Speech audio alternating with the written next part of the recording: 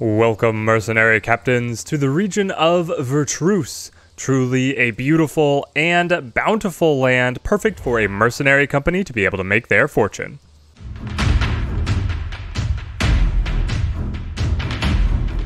Vertruse has not one but two towns, both of which have emissaries that will be able to give you quests and pay out completed quests. Now, Brown Rock Town is a more minor settlement. They only have a blacksmith along with the tavern that is housing the emissary, but Marhem is going to be the main center of population and is just teeming with quests for you to be able to pick up, and has all of the usual opportunities with the apothecary and all of the other service buildings that you would expect in one of the full-fledged towns.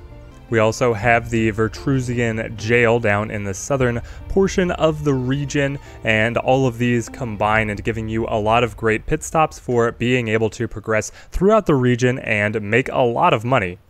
The hallmarks of the region are expansive vineyards, most of which are mysteriously plagued at the time you arrive, and a network of rivers and bridges that will see you through to the different portions. So you're going to want to plan your routes carefully as you go to different portions of the map, because getting from one point to another might cause you to have to take a very roundabout route to be able to go through the bridges to get where you need to be.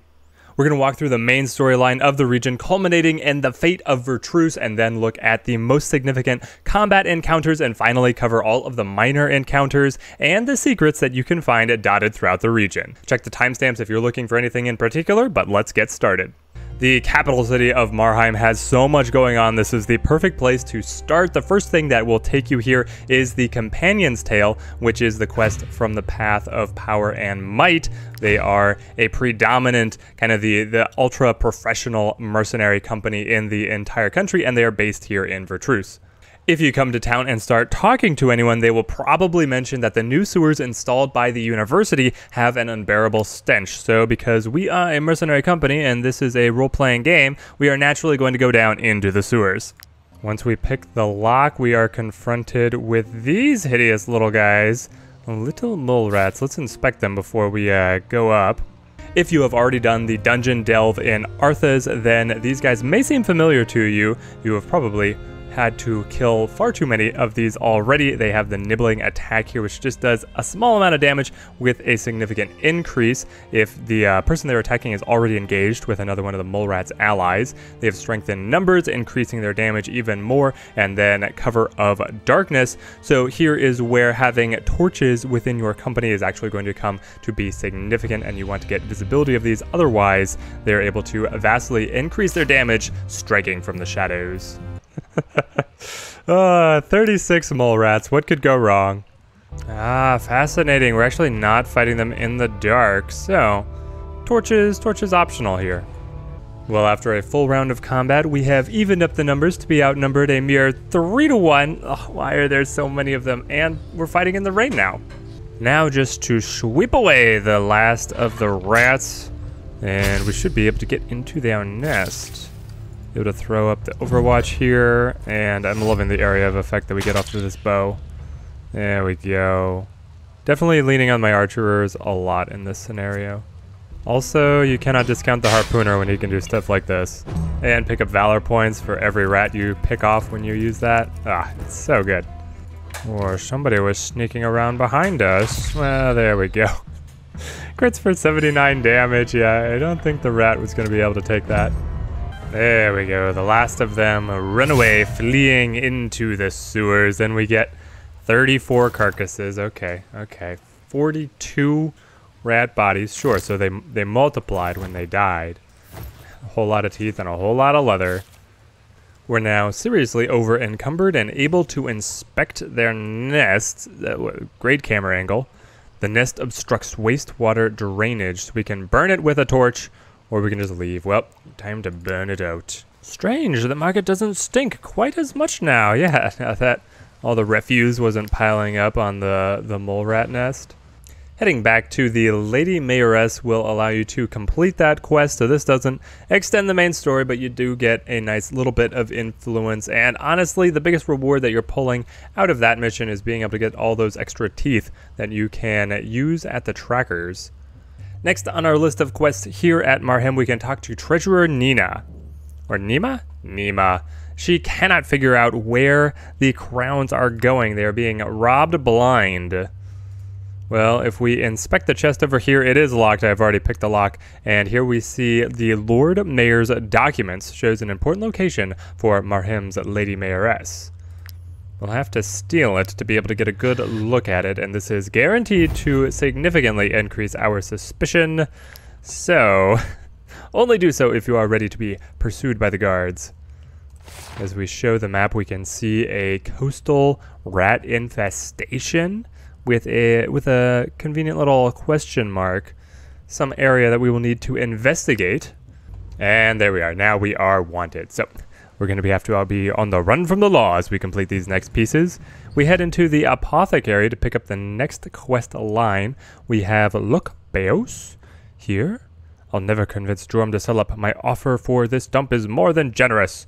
Why won't he settle? It's been 2 weeks since his uncle's disappearance, and his nephew and apprentice is still waiting for his return. How can we make him understand the old apothecary has gone into the light?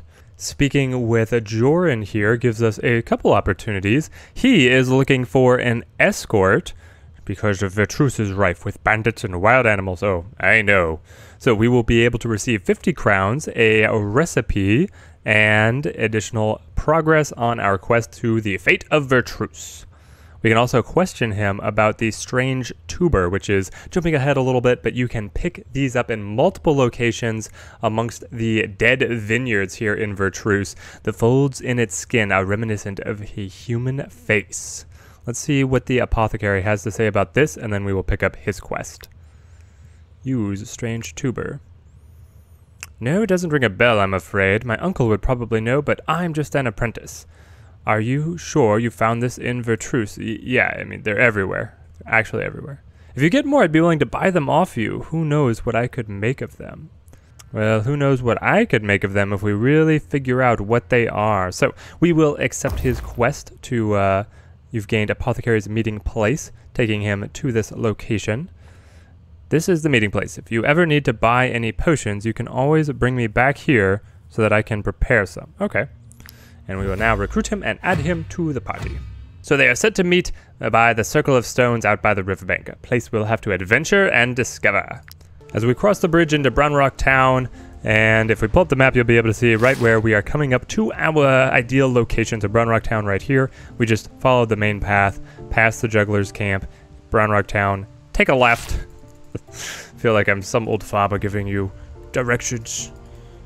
Come over to the field of, or the Standing Stones, Circle of Stones. It doesn't look quite as much like a circle as it used to. But now we have this little point to examine, and suddenly a group of enemies appear.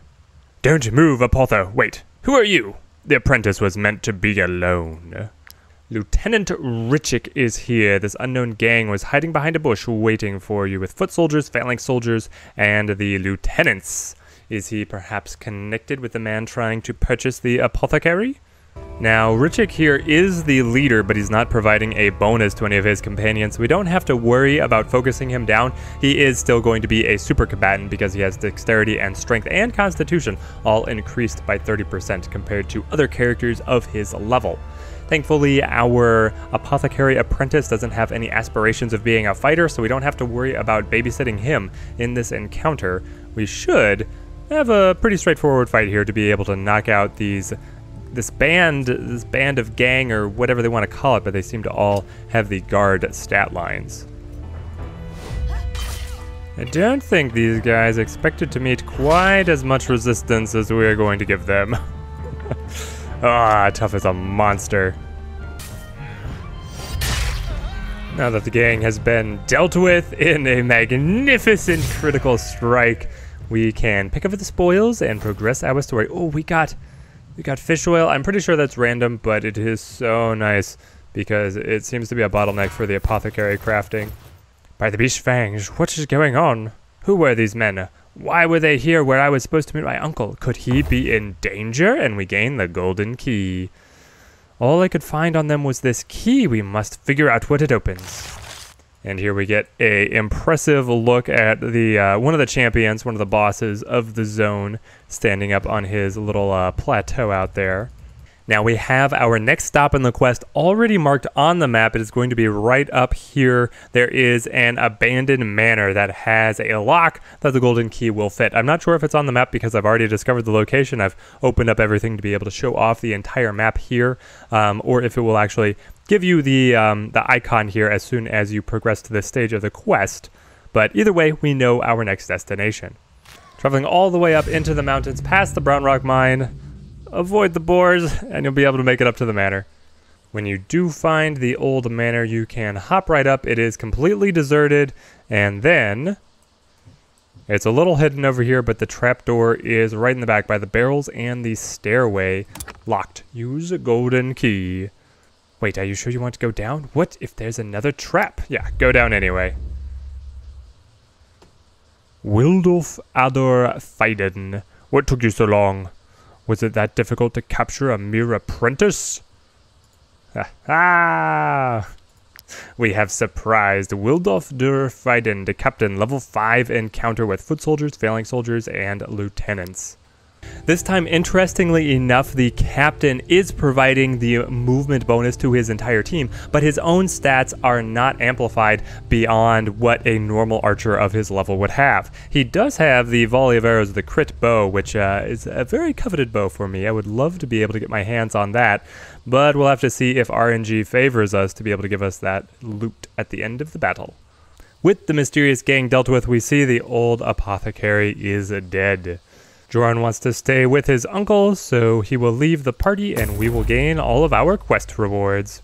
The recipe that we are given is the Remedy Imparfait, a cure prepared with love and care, but no particular knowledge. The flask is recovered after use, and so this is using half of the materials of real medicine, and so this is going to be an imperfect remedy. You can use it to try and cure your character's wounds, but it will have a % chance of failing, whereas medicine is guaranteed. I will mention that right in this area are the new recruits that there is occasionally going to be a bounty for, sending out help for them for the companions. The companions asked us to get out here, and now they've come into trouble and their supplies are dwindling, so we can either give them medical assistance or give them food and extra assistance, or we can just leave them be, but we get the extra bounty if we help them out, so we're pretty topped up on cured meat. We're going to go ahead and hand those over. We're going to pick up the next stage of the quest here at the Alazar Abode. Speaking with Brunhilde Ader Alazar, she will give you a quest to capture a very important and unnamed woman who's going to be traveling in a caravan along this route. So we have this update on our map. We're going to go down and see who this is. She does not give us very much information on who this person of interest really is. Here we have found our target, Corinne, so she is being escorted by a group of companions, and all we know is that her caravan often visits the Windfell estate. So you have the destination of their route, but then they will be roaming around, following the roads and whatnot. Here they're out in the vineyards for some reason, but we're going to track her down and capture her. Corinne's caravan, level 5, with hired killers, ravagers, and crewmates.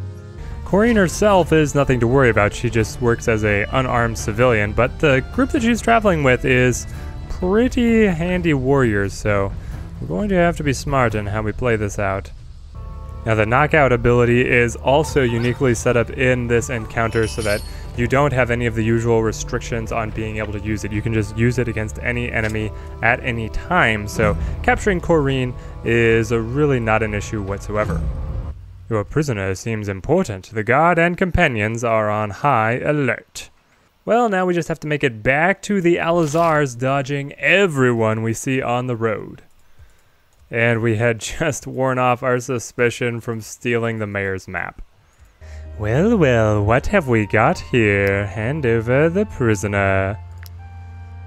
Having you was the right decision after all, as it always is. We gain a pristine essence, 100 crowns, and another 20 progress toward the fate of Vertruse. We just got a pop-up. According to rumor in Vertruse, the broker's fiancée has gone missing. I wonder, did we have anything to do with that? Now back to following the thread of the Lord Mayor's documents. If we look at the map once again, we see a infected rat nest right on the coast next to these hills. Sure looks like it could be in this location. And we got a camp, but then we are going to go and investigate along the beach. We have this little splatter that we can inspect right here on the outside. It definitely blends in with the way the rats are set up, and we gain 200 crowns. Once we found the buried treasure of crowns, we're able to go back and talk to Treasurer Nima here. Doesn't understand where the city's money is going. We can warn them. Tell the treasurer that the Lady Mayoress is embezzling funds, and that will give us a little boost to our influence. We are still thankfully able to keep the money, which is kind of incredible. I was expecting that when you spoke with them, you would have to make the decision on keeping the crowns and actually warning them or handing them back over to the city.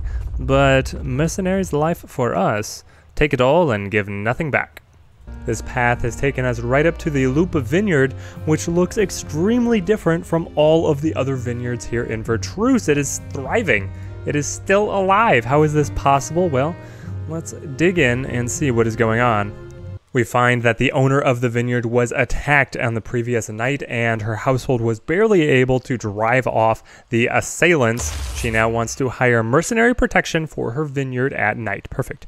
You must be in the fields by nightfall and guard the place until dawn.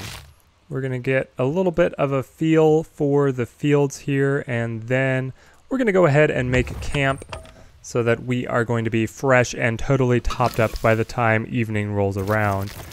I like how the mission on the map says protect the vineyard from 8 p.m. to 7 a.m., but then the clock they give you is on the 24-hour time rotation. So, a little bit out of sync there, but here we see another band marked very similarly to the one that had kidnapped the apothecary earlier on. Hey, looks like the old loop woman hired some mercenaries. What a surprise.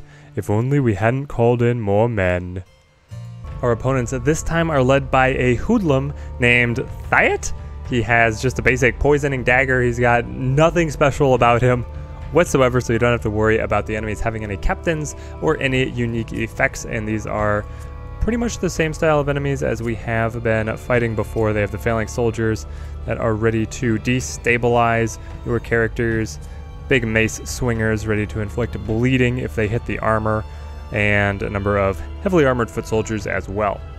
Vanquishing our opponents sees that they are carrying a strange tuber, one of the ones that we have picked up from the other vineyards and already shown to the apothecary's apprentice. He had no idea what it was, but he was willing to buy it off of us, believing that they could be valuable. It is clearly some kind of conspiracy to damage the vineyards, and here we get to speak to the owner of the vineyard. Ah, well done, what a bloodbath. Now that they're all dead, how will I know why they attacked my vineyard? Well, maybe it was this strange tuber. Do you want to sleep in these fields for the rest of your life? For my family's peace of mind, I must find out who these men were. Did they have any accomplices? I'm willing to pay you double to find out. To start with, there's that strange plant they were carrying around. Yes, I would start there. I've never seen anything like it in Gothenburg. She sends us out to speak to the trackers about the strange tuber, believing that they might have some information for us. Now, the trackers are down in the southwest portion of the province. They're also going to give you a starter quest for the hunt of the phantom hunt here in the region, and they're also going to have a unique shop for us, so let's head off over there. Past where the road ends, we can find the trackers' camp. They have a very picturesque location here. You gotta hand it to the trackers that they find beautiful locations. Speaking to Tracker Nevin here, no one is safe from the phantom swarm, not even in the most sheltered regions. Ask about the strange tuber. I'm surprised you're asking about this plant. Why would you be so surprised?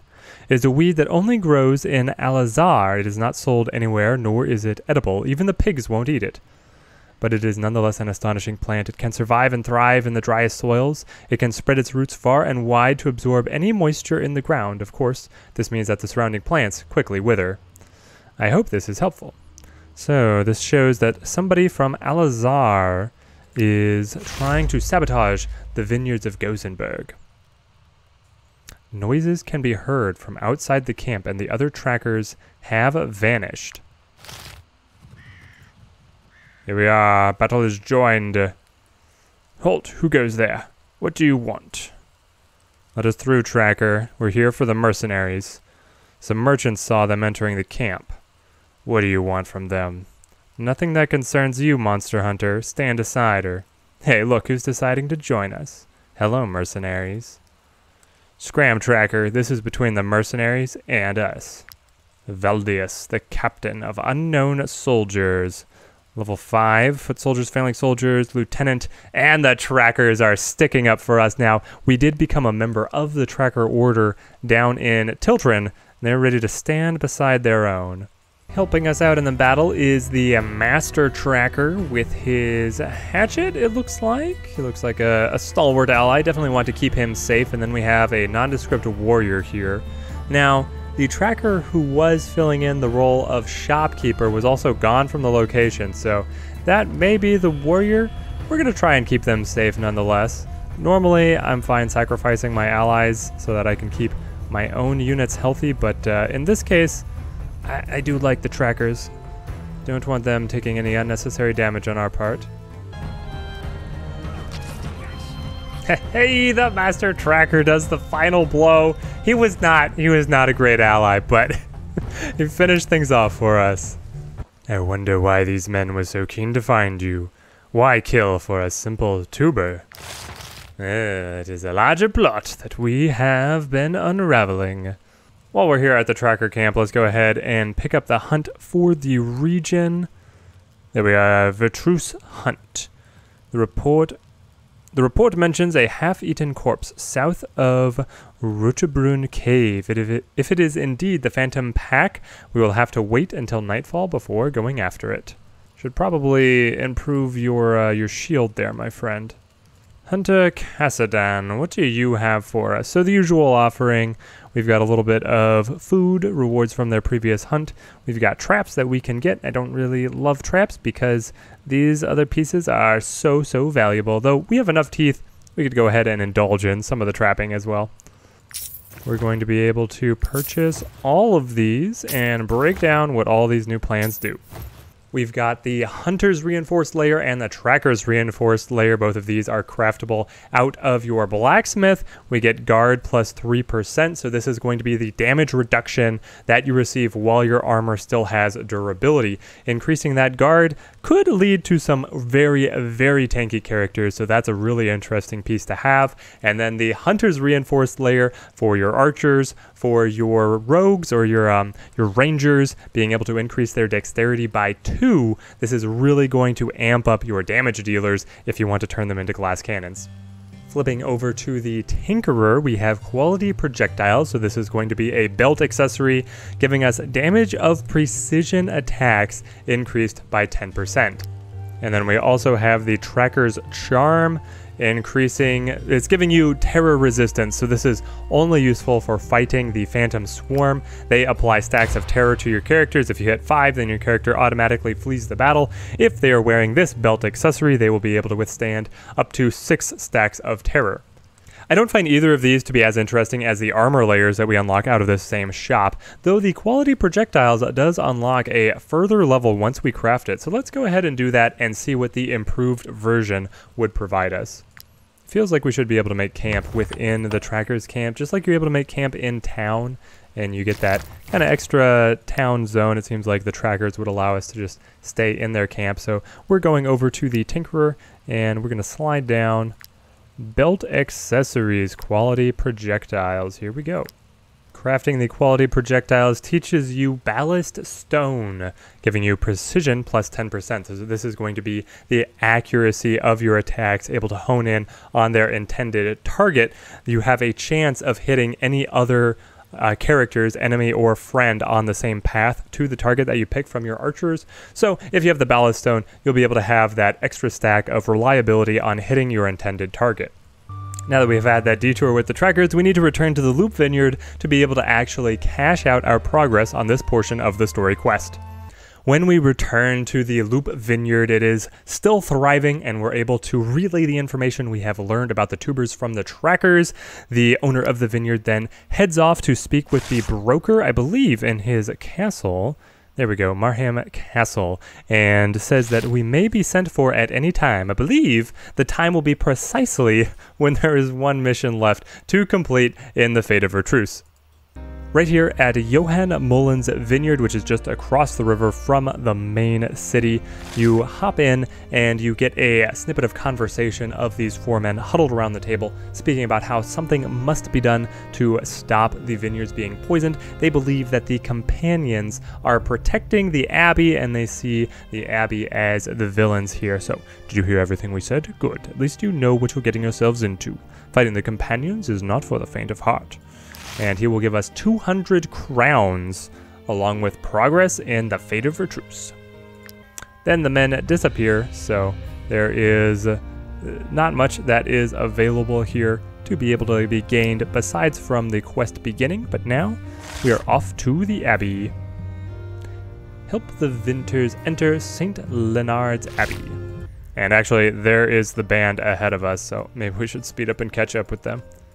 As we approach the Abbey, which is just north of Brown Rock Town, and you'll get the indicator on your map to be able to guide you here if you choose to divert into another quest along the way, we get the conversation between the Vinters and the companions. Now, the Abbey is being used as a haven and a hospital for plague-ridden individuals. They are given healthcare, and they are, I believe, healed eventually. I don't know exactly what is going on, but if you go in there, you're able to see a number of plague-ridden are kept there and praying at the altar. And the Vinters believe that the plague-ridden are actually causing their fields to wither. So now we are on the side of the Vinters up against the companions. So we have our friends, Johann and this civilian, but I don't think they are going to be pulling very much weight in this battle. This is the companion captain. She has her own stats buffed up, but is not providing a bonus to the rest of the team. She does have this team strike ability. Oof, that looks very dangerous. I will say that while these story missions do not offer the hardest combat encounters in the game, these ones are definitely a step up from what you will face in Tiltren, the home region. So you're going to want to be on your A game when you are tackling these missions, though here they have so many units just bunched up on each other. The companions are getting stuck and not able to actually assist each other. Besting the companions gives us entry into the Abbey, and here we have the abbot and Johann squaring off. We have the plague-ridden are over here. They're not going to kill us, are they? And then you have the rest of the Vinters. We came all the way here. We will not be intimidated. Out of the way, Abbot. We demand justice. You slaughtered our defenders, forced your way into an abbey, and now you threaten to kill innocent people. How dare you speak of justice? So the abbot tries to talk sense to the Vinters unsuccessfully. They believe the plague-ridden have to be killed in order for there to be peace and health in their vineyards. So we now need to talk them out of it ourselves, because we know that it happens to be another mercenary group operating and spreading those strange tubers that is actually causing it, and has nothing to do with the plague-ridden. Here you can select the abbot, and you can execute the plague-ridden, being able to get the reward promised by the Vinters, or you can head over to Johann, and you can either try to persuade them using your influence to be able to gain a lesser reward, or you can go in and attack, being able to pick up a new belt accessory, and in addition to the other rewards that are promised out of persuading them. If you do choose to fight the Vinters, then the battle is fairly easy, and the extra belt accessory that you pick up will reduce the amount of terror applied to the companion every turn by 1. So this is going to be useful for fighting the Phantom Hunt, though I've not had too much trouble balancing out the stacks of terror that my companions receive. Maybe in new regions or at higher levels, this will become more useful, but that's what you are getting, or what you are passing up if you choose to simply persuade them with your influence and talk them out of the fight. Ah, very interesting. So, even though the reward of the belt accessory is not listed, if you choose to persuade the Vinters to stand down, you can still talk to the abbot and be able to pick it up, which is very cool to see, actually. Our final mission takes us to the broker's castle, and oh my gosh, so many boars. Come on, just make it to the castle gates.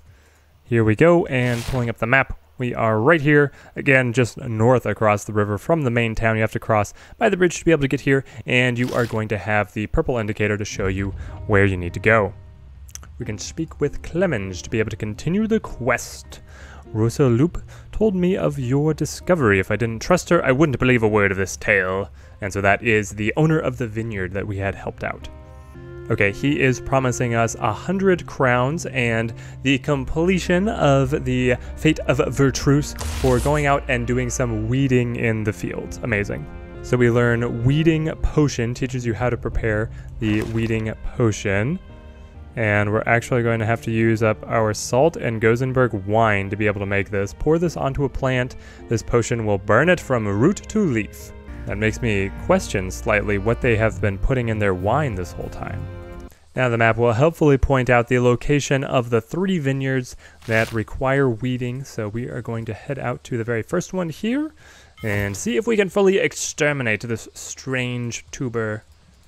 So there's going to be multiple strange tubers that are out that you can interact with and actually pick up into your inventory, and then it looks like there's going to be a central one that you can pour the weeding potion onto. So we're going to go ahead and use our weeding potion, and here comes a band of enemies! What did you pour on that plant? Why is it wilting so quickly? Well, my friend, it seems that your plot has been unraveled. I found the key with being able to make it through these battles is eliminating the lieutenants who are going to be bringing in the big hammers. Those hammers are going to apply the bleed status effect, and that is honestly what's going to chew through your guys faster than any of the other damage that they are going to be put out, unless you are low level or are just kind of piecing your band together. The other enemies, the foot soldiers here, are tanky, but they're not too dangerous themselves. And then the phalanx soldiers are bad if they gang up on your units, but if you just engage them 1-to-1, then you usually come out winning anyway. With those enemies dealt with, the tubers are gone. We're not going to see the fields revitalize quite yet, but now we are able to go on to the next vineyard. We will, however, have to keep on crafting more of that weed-killing potion, which is going to tax our, the Gothenburg wine and some of our other ingredients. With 2 more potions in inventory, it's time to find, here it is. We are at Johann's vineyard, and we have found the queen tuber. Pour on the weeding potion. Will we be attacked again? Of course we will. These dried up twigs. Is that all that's left of the tuber? By Saint Septimus Skull, our lady will not be pleased. Now at our 3rd and final vineyard to be fully weeded. Put on the weeding potion. Will this combat be unique, or will this be the same as all the others?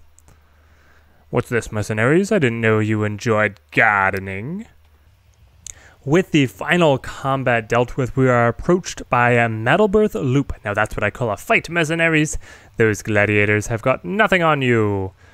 Don't think I only came here to admire your skills. The broker asked me to tell the vinters you were headed this way so that they wouldn't mistake you for the ones you are after. The broker also asked me to give you your reward once you've finished. Something about Lady Brunhilde has him very preoccupied, and he has no time for visitors at the castle. There we are, we have gained 100 crowns, and now I do believe if we go back to the castle, we may be able to embark upon the Fate of Vertruse, the final storyline for the region. If this video has helped you guys out, then show some support, throw down a like, and if you want to see more of my guides that I'm going to be turning out here for Wartales, subscribe to make sure you get to see those videos right when they come out. If you wait for about a day, the broker will send for you at his castle, so we return to the castle to speak with Clemens. I asked you here, mercenaries, as I cannot entrust the guard nor the companions with this mission. Arresting an Alizarian princess is both dangerous and unheard of. Everything you learned from the trackers Rosal Joran points to Brunhilde. She poisoned Vertruse in a bid to make me pay dearly for the remedy. Corinne's abduction is the key to this whole mess. With her gone, I am free to wed another woman, Brunhilde's daughter, under the law of all-seeing eye. Uniting Vertruse and Alizar is the first step to fulfilling their dream of restoring the Northern Kingdom. You must bring them back to reality. My men have surrounded Brunhilde Alizar's manor, but I need your help to apprehend her. Our next quest marker is on the Alizar Manor all the way across the region. Let me know in the comments if you guys think the whole political intrigue and plan here makes any sense. Now just past Brown Rock we come to the manor and we see a group of companions, it looks like, are directly outside, or are these the broker's men? We won't get in the way. The broker asked us to let you arrest this woman. Our rule is only to stop her until your arrival. Why can't you guys just arrest her? If the whole point is that he can't trust the guards to actually do it, why would he trust them to guard her? Well, here she is. She's not looking as good as she used to. How ironic. The Clemens send my own accomplices to arrest me. I don't suppose you mentioned abducting his fiancée. Ah, of course you didn't. You were going to slaughter Clemens' men and let me go. Why are you going to do this, do you ask? Because you need me to escape, of course. I am taking Corinne with me, along with any evidence linking you to me. No one will ever know of your actions here. And if that doesn't convince you to bend the rules, I am offering you a reward and giving you access to Alizar. So, what do you say? So now we get to decide if we are truly going to arrest her or if we are going to follow her plan, allowing her to escape and keep her from incriminating us in our side of the political intrigue that has been going on. Now, Alizar is not actually in the game at this stage of early access, so the border pass is not adding anything to our reward. I think that we are going to stay on the side of the broker and follow through here, battling unknown soldiers, level 6, so they are the agents of Brunhilde.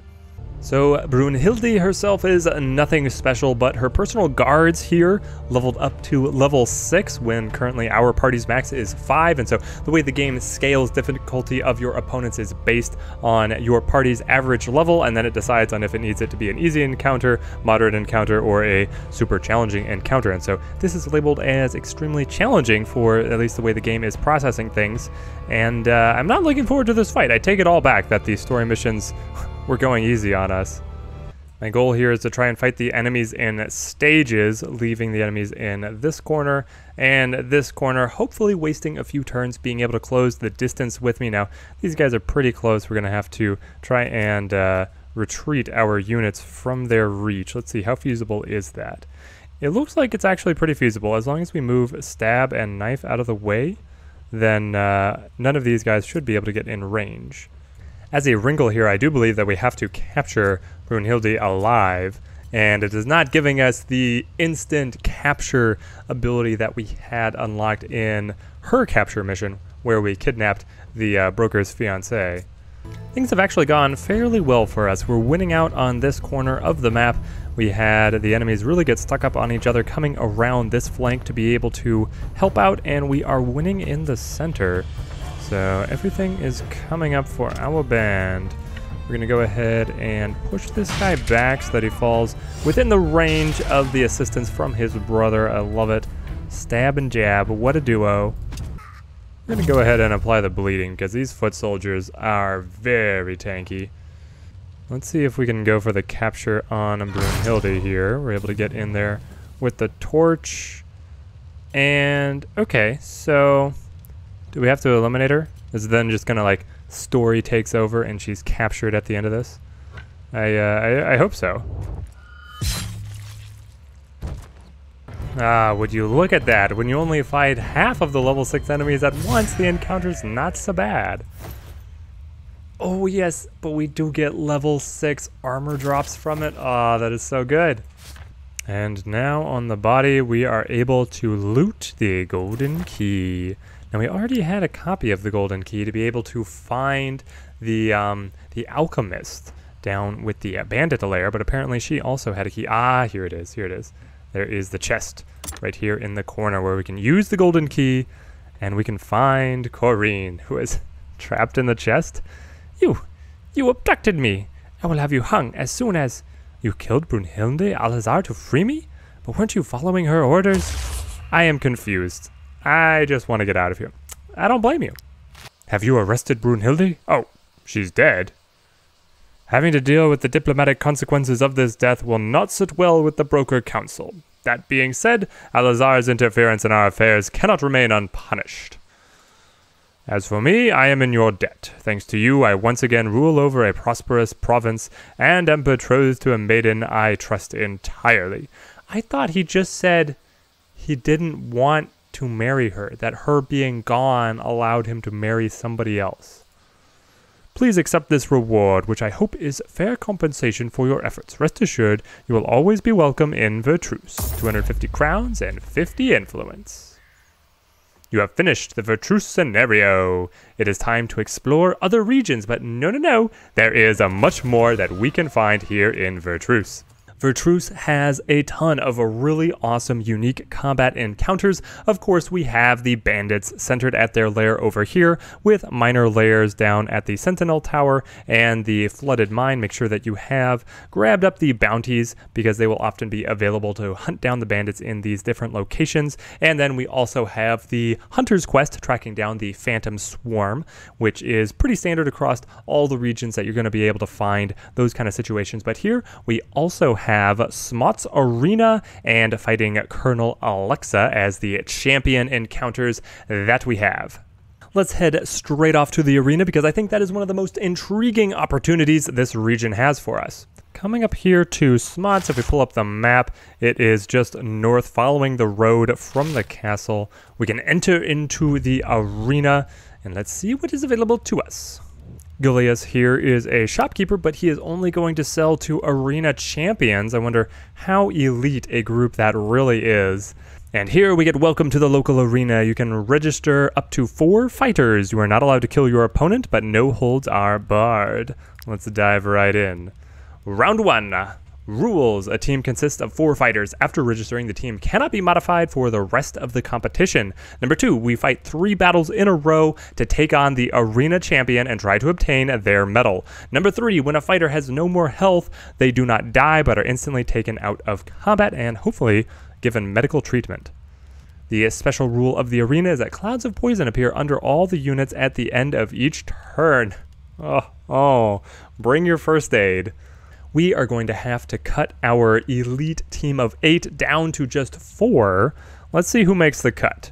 Okay, here's our 4 and my reasoning behind picking these characters. So we're bringing in Jab as a pikeman. He's also got first aid to be able to cleanse off any of the status effects, bleed effects, poison, be able to keep the team topped up and healthy rather than being whittled away by the status effects. He is also the one with phalanx strike, so I find that really useful, being able to contain the enemy units, and he gains valor points just standing next to friends, so really easy valor point generation.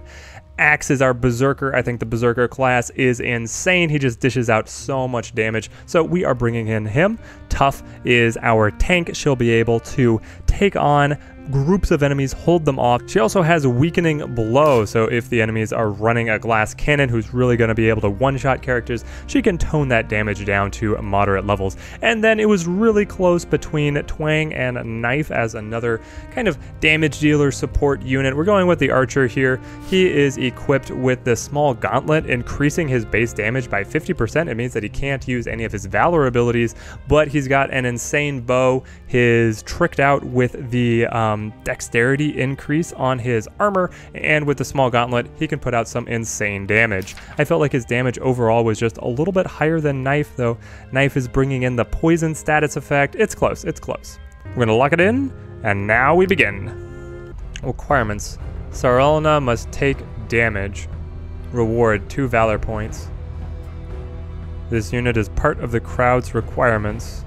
Alright, so we have Sarelna and Surlenal. I think they were just playing anagrams with the names here. But they are both rogues, bringing the same thing. They have the stab right between the eyes. Man, I want this dagger.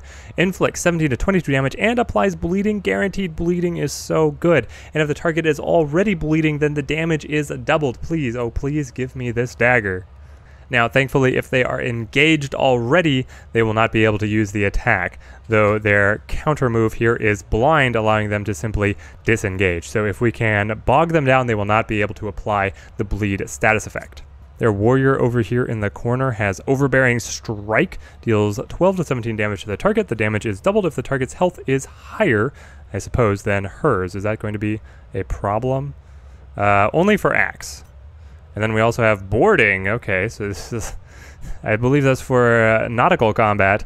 So they do damage to the target and lures them into close range to engage them. Oh, that's so cool. Also has increased damage against targets with full health. The rogues have Ordeal, so every time they strike a target that has a negative status effect applied, or a damage over time status effect to be specific, they will get a stack of Fever, increasing the damage they take by 10%.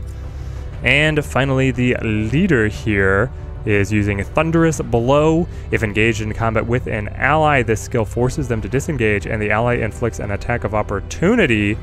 Really good stuff there. Shield Slam does damage to the target and applies fragility, meaning damage taken is increased by 30% for 1 round, and they have Head Bash. At the end of their turn, the closest target loses 8 health. It's just the closest target, so you can do a ranged Head Bash. I hope that is the case.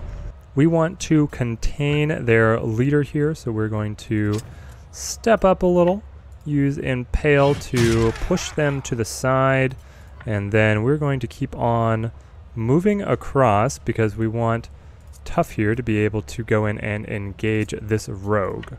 Now we want to run Tough up to be able to bog down their rogue. We're going to throw out the Weakening Strike. I don't know if Weakening is ever going to apply. There we go. We made the crowd happy. So by attacking her, we're able to gain Valor points. We get these extra little challenges to pick up the bonus Valor points.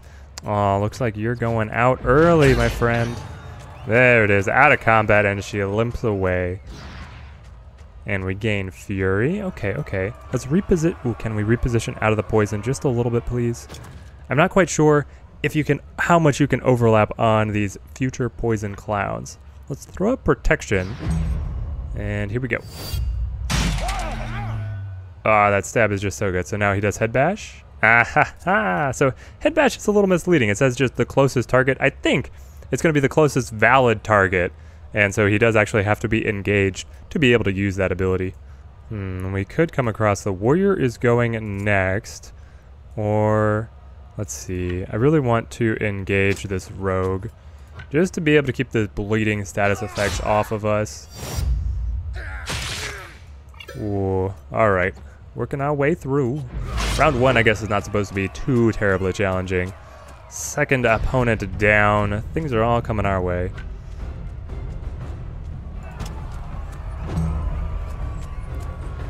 Here comes the warrior, engaging with jab, gets that bonus damage because jab is still at 100% health. Now we want to move in Twang. If we stand next to an ally, we'll be able to get a Valor point back, and we'll put the damage onto the leader to be able to break his armor. There comes the poison new requirement, land a critical hit with 2 different units. Well, I don't know if we'll be able to pull that off, but it's worth 3 Valor points, which is pretty great. We also managed to avoid the poison ourselves, but our opponents got poisoned. That is the ideal scenario here. Let's see. I think we just shove her back, and then, well, we want to keep on moving because it'll keep on spewing out poison. So we'll double around, throw up the spear wall. There we go. Now it is all in on the leader. Try and engage on the very corner of the gas cloud, so hopefully we don't get poisoned.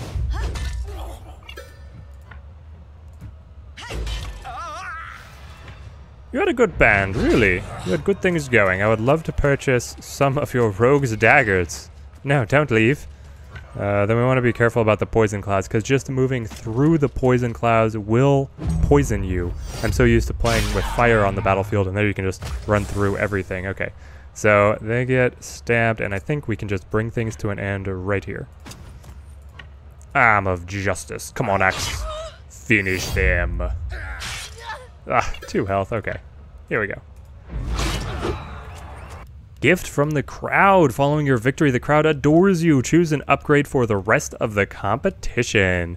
Increased damage from critical hits. Critical damage increased by 30%. That's pretty enormous. Or pressure. All the enemies start the battle with vulnerability, meaning they will take increased damage. I don't think our crit chance is quite high enough to really lean into this. It's also just inconsistent. It's always better to be able to take things that you can count on when you're planning out the battle here. New arena rule: plagued rats are unleashed into the arena at the end of each turn. Oh, that is amazing. Okay, this whole user interface is fantastic. So we have clouds of poison appearing and plague rats. So they just keep on stacking on us here. Oh, it's so good. So let's repair the armor. And then, is it actually repaired there? Yeah, okay, so it is repaired. And we can hop on in. Do I want to cash the bravery points? We got plenty built up. We'll wait. Some units do not have a bonus selected. Oh, okay. So yeah, you give me that. You give me that. And you're not able to. I can choose one of these. Okay. The interface is making even more sense. So you can either heal the unit, repair the unit's armor, or gain 2 bravery points. So we're gonna lock in the bravery points across the board and enter into round 2. There are poison traps now. Walking close to this trap could trigger it and release a cloud of poison. The enemies are very similarly set up to last time. 2 rogues, 1 warrior, and then the big boss, though we have 2 of them that are considered leaders with their stats all buffed up by 30%. We're going to approach things in very much the same way as before. Move up, jab, shove the leader, put up the spear wall, so that'll basically cancel his first turn, and then we want to throw tough all the way across. But then they would be in the poison. I suppose not if they just finish them in the first strike though, right? Which they are very apt to do when we are guaranteed to crit against the enemy in our first strike against them. That is what the pressure, the enemy team is feeling the pressure, so we are landing all the crits.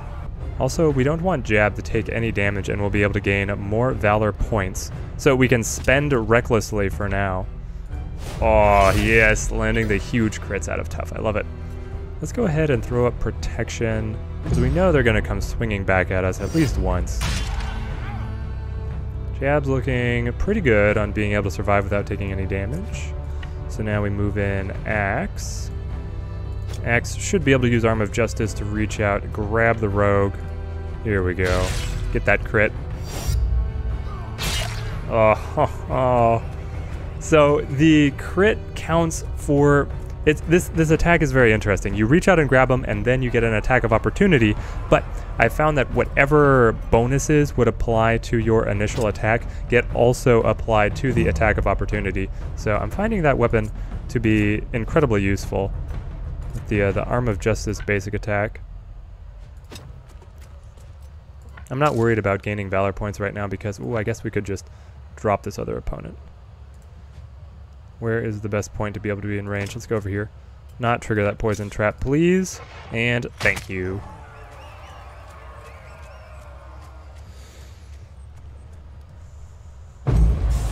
There goes the poison, and here come the plague rats.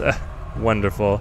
We made the crowd happy, and now plague rat must take damage. So we need to kill. I guess, is it specifying which one? Oh yeah, here it is. The little requirement. This unit is part of the crowd's requirement. Do I actually have to kill the rats to make it out of the fight? Or if I down the leader here, is that all that it takes? Well, let's get out of the poison cloud that is soon to come. And throw our stab, breaking his armor. Now the rats love the poison. They will actually get healed if they end the turn with the poison status effect. Though they have such little health, it's really just one hit and they're down anyway.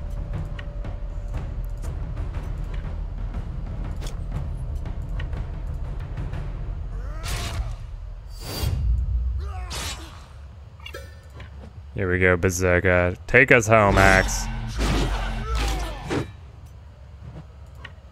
You're the crowd's favorite for a reason, my man.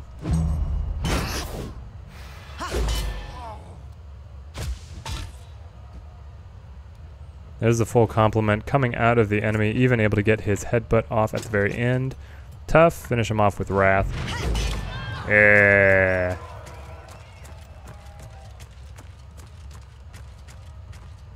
There we go, we don't have to finish the rats. So, following the victory, the crowd adores you. Choose an upgrade for the rest of the competition. We can get improved dexterity or improved strength. We're going to go with strength because we only have the one character doing damage off of their dexterity. New arena rules. The opposing team starts the battle with a plague-ridden ally. Why would you make... Why are you having the poor plague-ridden guy have to take part in the battle? I feel like that's just unfair to him. Once again, the main decision point here is what we do with Axe, because he was hurt and his armor was damaged because of the poison. So we're going to go with fixing up the armor because that gives him a lot more effective health than the just healing him would, and everybody else is going to give us our Valor points to top them off. Land a critical hit with 2 different units to be able to get the adoration of the crowd. Here's the plague-ridden. They've got infectious wound, dealing damage and applying a fever. Also, every time this unit engages, it will create a pool of poison around them, so the arena really loves their poison. And then as plagued, they will take extra damage from fire and be able to heal from stacks of poison on themselves. Otherwise, we've basically seen this entire enemy team before, though now they are all getting the leaders increased to their strength, dexterity, and health, so they should all be pretty tough to handle. I don't see why we should deviate from what has been a pretty winning formula for us. So, Jab, get in there. Oh, yes, we got that crit. Well, yeah, of course we got the crit. They have vulnerable. That is a guarantee now. And our strength is higher, so our damage should be hopefully keeping up with their increased health pool. At least it's only their health, and not also their armor, right? Yeah, it's increasing their constitution, which is only health, not armor. At first I was like, I don't know if I could fulfill the crowd's requirement of getting the crits. Well, it's pretty easy to fulfill the crowd's requirement of getting the crits when you guaranteed critting the enemies for the first time that you strike them. So, there we go. Let's see, do we actually want to back tough up? I think we do. Yeah, we'll pull back a little bit. And here come the other enemies. Ooh, they got the knife throw. What is this? They actually have different skill sets? Oh, why would you step on that trap? Why would you do that?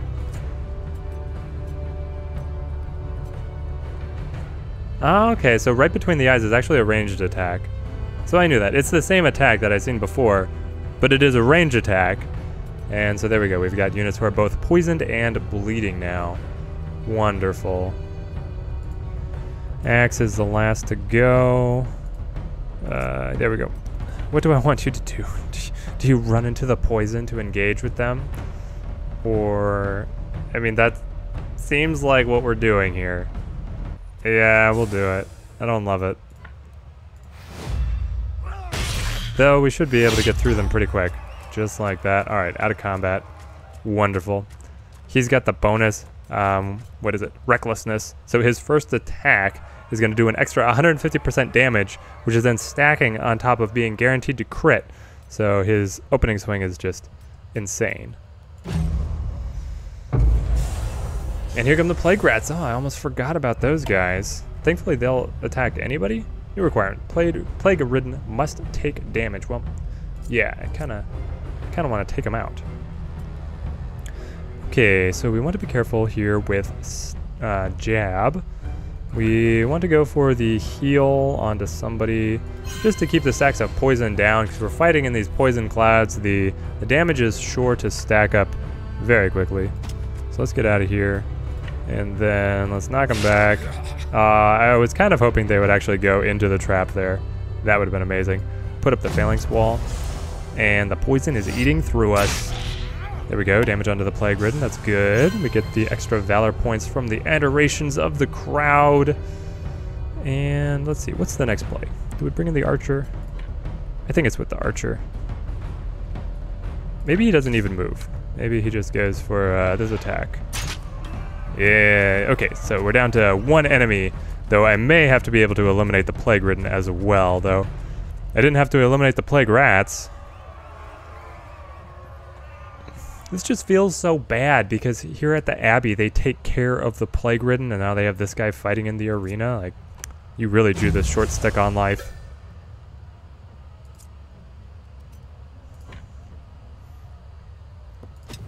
Okay, Axe, take us home if just eliminating the enemy team does get us out of combat. 2 crits, fantastic. Pinwheel that Axe.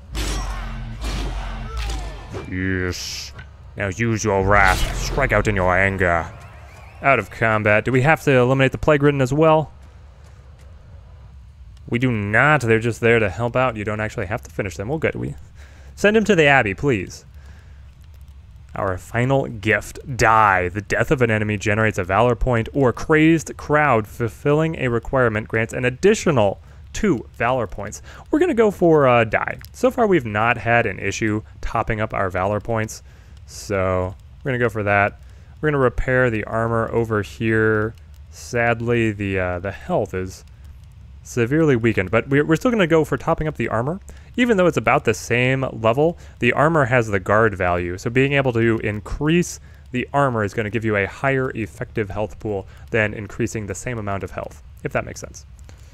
Let's see. Yeah, Twang, you can just give us the top up on valor points, and then over here, Tough, you want the last little bit increased on your armor. Oh, I love the minigame of managing the arena team here. There are no extra special rules added in. We're just fighting the champion. Defeat the arena champion to obtain their medal. I wonder if any of these special rules will even apply at all. Here we go. Take on the champion. New requirement. Smot must take down. Ah, the arena is named after Smot, and here they are. Okay.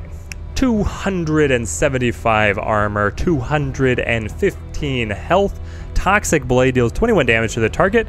Consumes all poisons applied to increase the damage by 15% per application. So, poisoned enemies are going to be vanquished very quickly.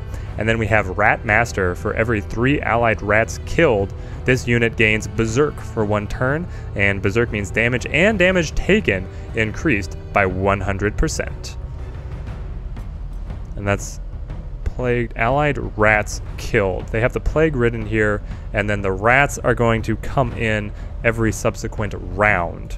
And because poison spawns underneath us, there's going to be poison everywhere, and their blade is going to go insane. Also, because Smot is in the champion class, here, let's pull up their full breakdown. Smot's tunic, oh, I wish you could loot this, but usually you can only take the boss's weapon. Yes, Dex 19 and Toxic Blade, that would be so much fun. But yeah, Smot's tunic giving them all that armor, and then they have the champion status. Can use more than 1 skill in a given round, so we're going to have to see them interspersed. It looks like they get 2 turns per round. Not bad. Matthias was able to do a little better, but I'm not going to tell Smot that.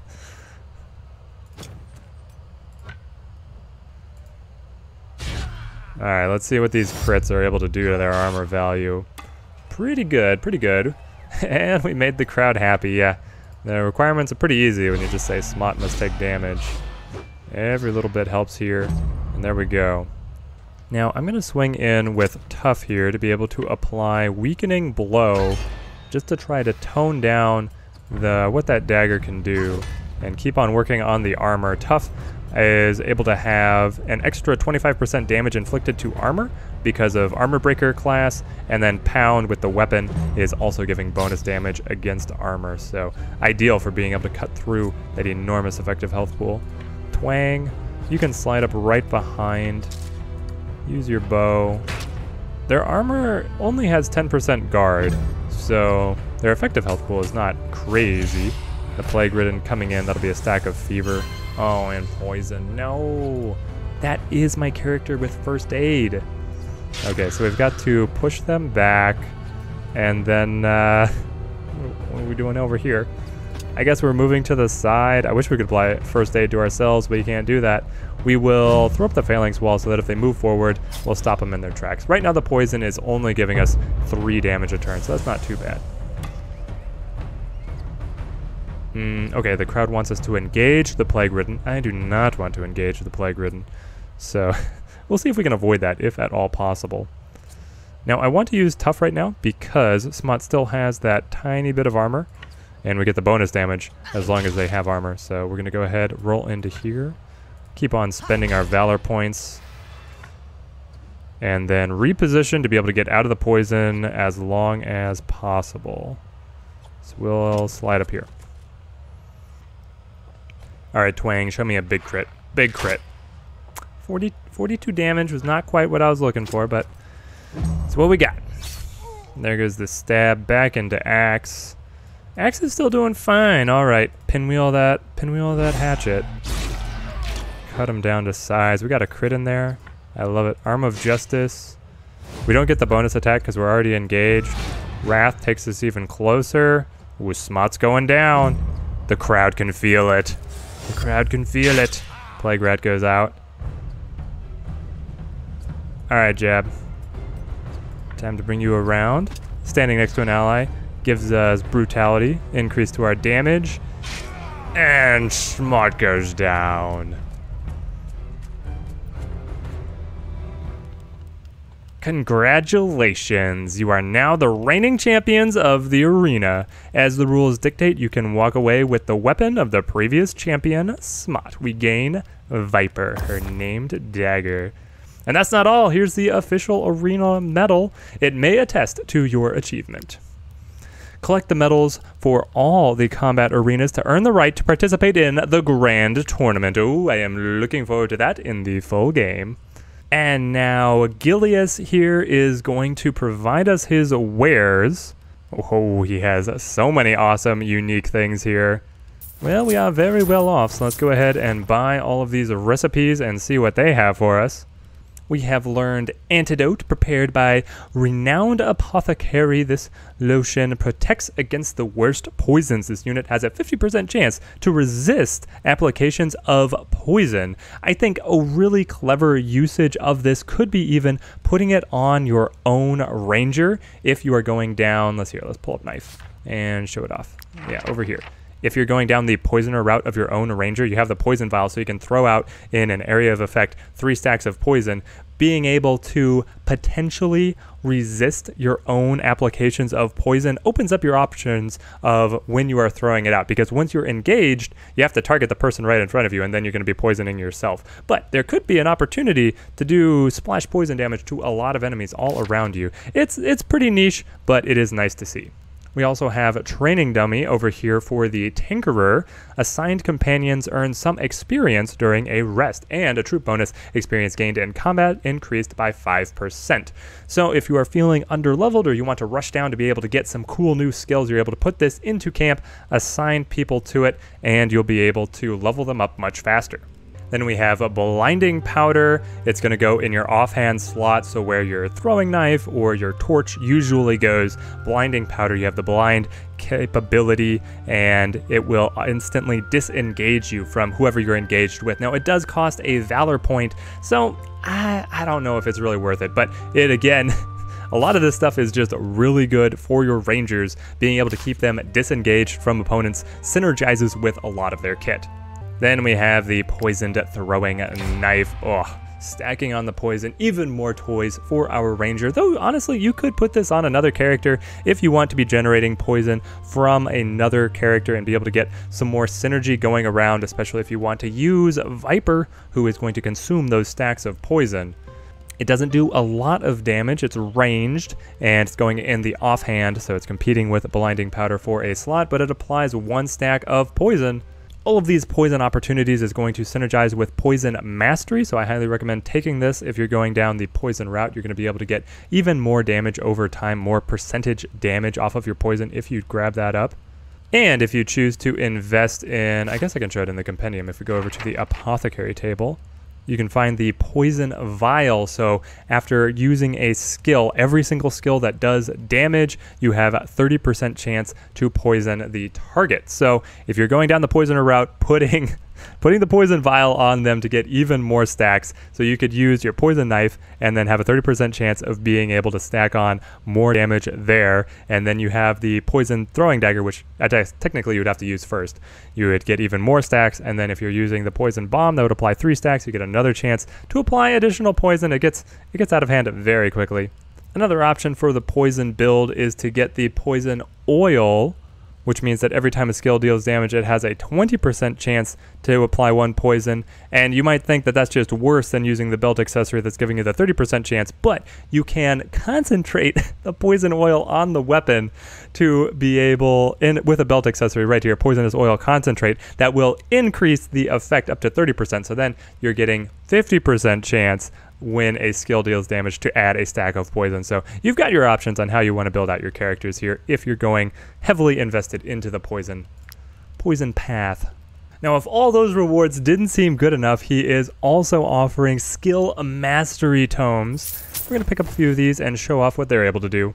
This skill mastery book is incredibly powerful and very unique. It promises to allow a character to improve their class skill. So if you go over here, you see their class skills are anything beyond level 3. That's where you specialize into a class, and then anything beyond that should be able to be upgraded. I mean, right now we only have 2 levels, so not everything is going to be able to be improved, but you have to go back to the other page. And so when you're looking at their skills down here, you now get an option to right click and you'll be able to get the improved version, and it shows you on the screen here with the green arrow what the improvement is going to be. So if we choose to upgrade spear throw, normally it will only apply bleeding to the first enemy hit.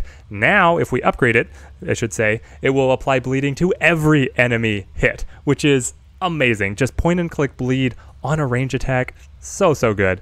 And similarly, if we upgrade fervent support, now this is a passive, and what it is if an enemy attacks an ally that is adjacent to stab, he will reach over and get an attack of retribution in there. Right now he does 14 damage. It's based on his strength. If we upgrade it, he'll be doing 22 damage. That's a pretty significant improvement. Oh, there are so many really juicy upgrades. I don't want to go through all of them and spoil what they all are. I'm probably going to do class guides in their own videos, and then we'll break down the upgrades for all the abilities. But suffice to say, these books are well worth their price. That being said, I'm going to gobble up all of these. Thank you, Gilius. Thank you very much. If we return to Clemens after having freed his bride, Corinne, we're able to get a little bit of extra dialogue out of him. It is an honor to welcome Vertruse's heroes to my castle. And that's all you get, but Corinne's here and you can talk to her as well. I'm still cross with you, you know, for abducting me. That's very fair. When Clemens said he intended to name our firstborn after you, I refused categorically. Oh, yes, you should definitely refuse. Let's see, who is our captain again? It's Captain Jab. Yeah, I don't think that's a name worth passing on. While I no longer wish to see you hung, there is only so much I can take. All right. I'll count that as a win. To wrap up our arena experience with a neat little bow, we're going to go to the Vertusian Windmill. This is right on the road in probably one of the first locations you're going to visit if you go to Vertuse. And here we meet a old grizzled gladiator, perhaps the predecessor to Smot. So I hear the arena was a doddle for you. Ha! In that case, you definitely deserve a small reward from a veteran like myself. Learn the assassin specialization. Requires 200 experience, and with a right click, we can preview the assassin. Aha! So here it is. After I was asking to be able to get right between the eyes, here it is. Inflicts damage and applies bleeding. If the target is already bleeding, the damage is doubled. This is a range attack coming out of your, I believe this is going to be for the ranger. It has to be for the ranger, right? And we even get ordeal every time you attack somebody. You get the stacks of fever. Oh, it's wonderful. You learned the assassin specialization. So now we see we have a 4th level on our rangers. We're able to go down the assassin path. I think, correct me if I'm wrong, but I think this was actually already in the demo version, and then they swapped it out, I believe, with strategist. You had assassin and strategist swapped. But now if you pick up a new ranger, you can turn them into the ideal assassin. And you can actually put ordeal on any of your ranger characters, because after you specialize, you can pick anything from the row underneath. At least that's the way it is currently set up. Now that we've shown off what Smot's Arena has, that was super fun. I'm looking forward to when they add in all the other regions and the extra arena fights. I wish we could go back and play even more of those. But now I think it's time to fight off the Colonel over here, the other champion character in the region, and start cleaning up the rest of the map. to be able to get to the colonel here. We've seen him before, but we were down along this road here, and there is no way to climb up mountains at this point. Instead, you have to be able to get to a landing point at the top, and then from your inventory, place a python along the cliff's edge. I selected it. There we go. Right click to place, and then you can set it down, and along with a rope, you will then get a path down to the zone below you. Thank you to everyone in the comments of my previous region guide who helped me figure this out. Now please explain to me how we get these fully laden ponies down a cliffside. Just to be able to show off exactly where we are, the rat infestation is a great marker. If you make it up there, you have a route down. Also, if you're over here next to the brown rock mine, you have another path that will be able to get you down to the kernel, and you're going to need to have another python. Well, I guess technically not. You can go both up or down these once you have placed them, but if you get another one, you can go ahead and create a route down here, down to the stables, and you could get a shortcut around this whole loop if you do that. Now just left-clicked on the python to be able to use it, and we are down here with the colonel. Just like Matthias Lund, they are not going to be aggressive and aggro you. You can engage at your choosing, and here she is. The Legion spares me the dishonor of being chased down by my own brothers in arms. It's most gracious on the general's part. The usurper finally shows a shred of decency. Unfortunately for you, that will not be enough to make me surrender. So here, a level 7 champion. She is supposed to be way harder than what your party is able to take on. Her stats are going to be through the roof, and we have made sure to grab the quest to bring her down to be able to pad our pockets with a few extra crowns when we drop her. Hopping into battle here, I am very glad that with the Beast Master upgrade on our archer, we should be able to keep our animal companion alive, which we were not able to do while fighting Matthias. So let's look over Colonel Alexa here. She has Matthias's hauberk, so I believe this is just because in early access they're reusing assets. This is the same equipment that Matthias was using. Here we have Splitter. Alexa was deeply affected by the war, so when she forged Splitter, she swore to only ever use it for chopping wood. Yeah, it looks like she forged this with wood chopping in mind. A few days later, she beheaded a Lord of Alazar, strength plus 35, and slice and dice capacity. She is a champion who can use more than one skill in a given round. She has a loss of control. When this unit has less than 50% health, they gain brutality. Damage increased by 30%, so that's just going to be active for the entire final quarter of the battle. And their basic attack is Slice and Dice. Deals 58 damage to all units in the area. The damage is shared among the units hit, who share the same number of bloodshed applications. And bloodshed causes the target to lose 1 health per application at the end of their turn. It is stackable, and it is removed at the end of their turn if they received no additional applications. So we're going to see exactly how this plays out as we dig into this battle.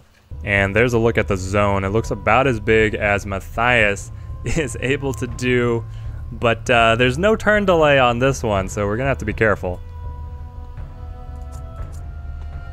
We are probably going to be taking a lot of damage, so time to get tough in here.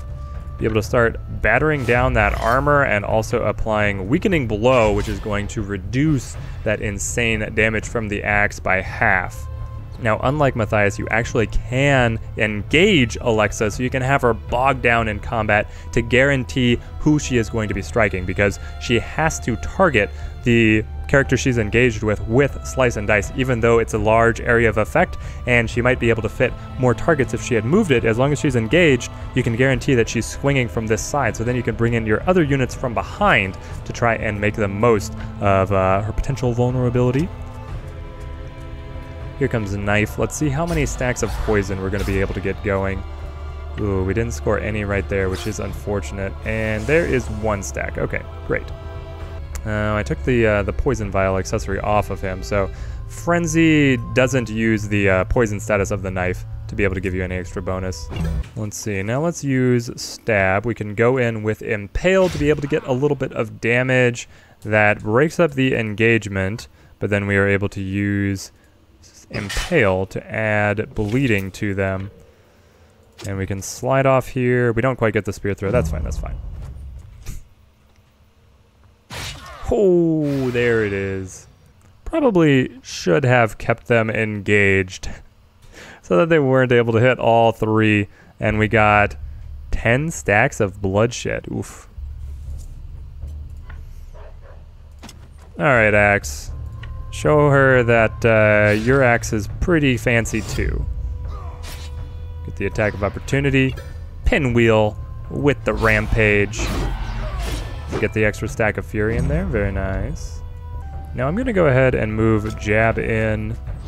I'm going to be careful because I actually don't want to break up this time when she is engaged. Standing next to the allies gives us brutality for the extra damage. And then we'll galvanize the troops to pick up the extra valor points, immediately turn around into first aid here to be able to cleanse off the stacks of bloodshed, because that seems to be how she really is going to stack up her damage against us. And go ahead and pass there. Now we can bring in Hatchet. Does he fit? No, he doesn't fit that way. Dang it. Not my cleanest execution here, but if we bring Hatchet in, he'll be able to use Obliteration. Oh, no. Because she is poisoned, he's guaranteed to crit, and if he crits, he knocks her back. Okay, we'll just pass Hatchet's turn, and we'll let her take her turn.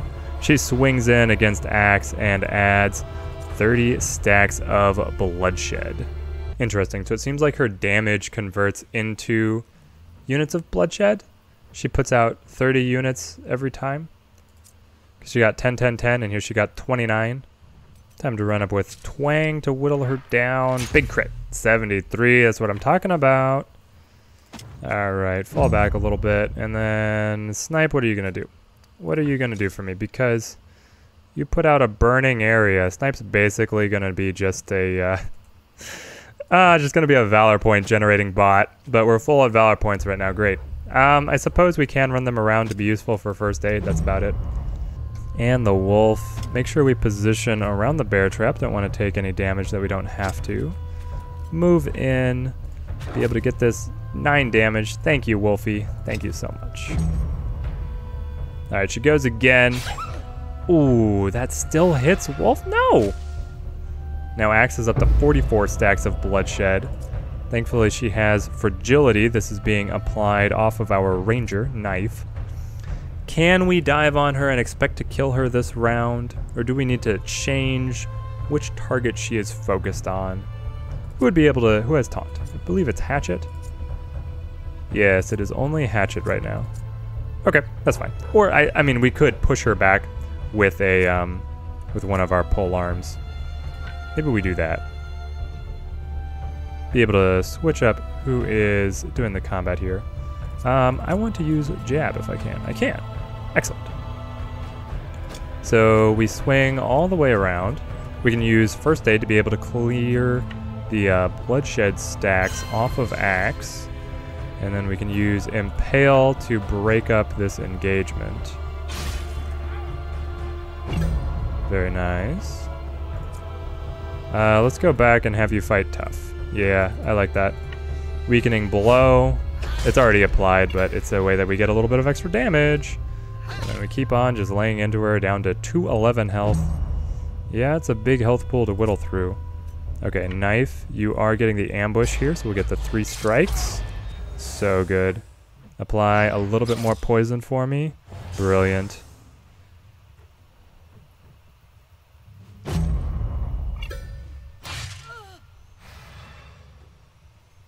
There's the extra bloodshed stacks onto tough.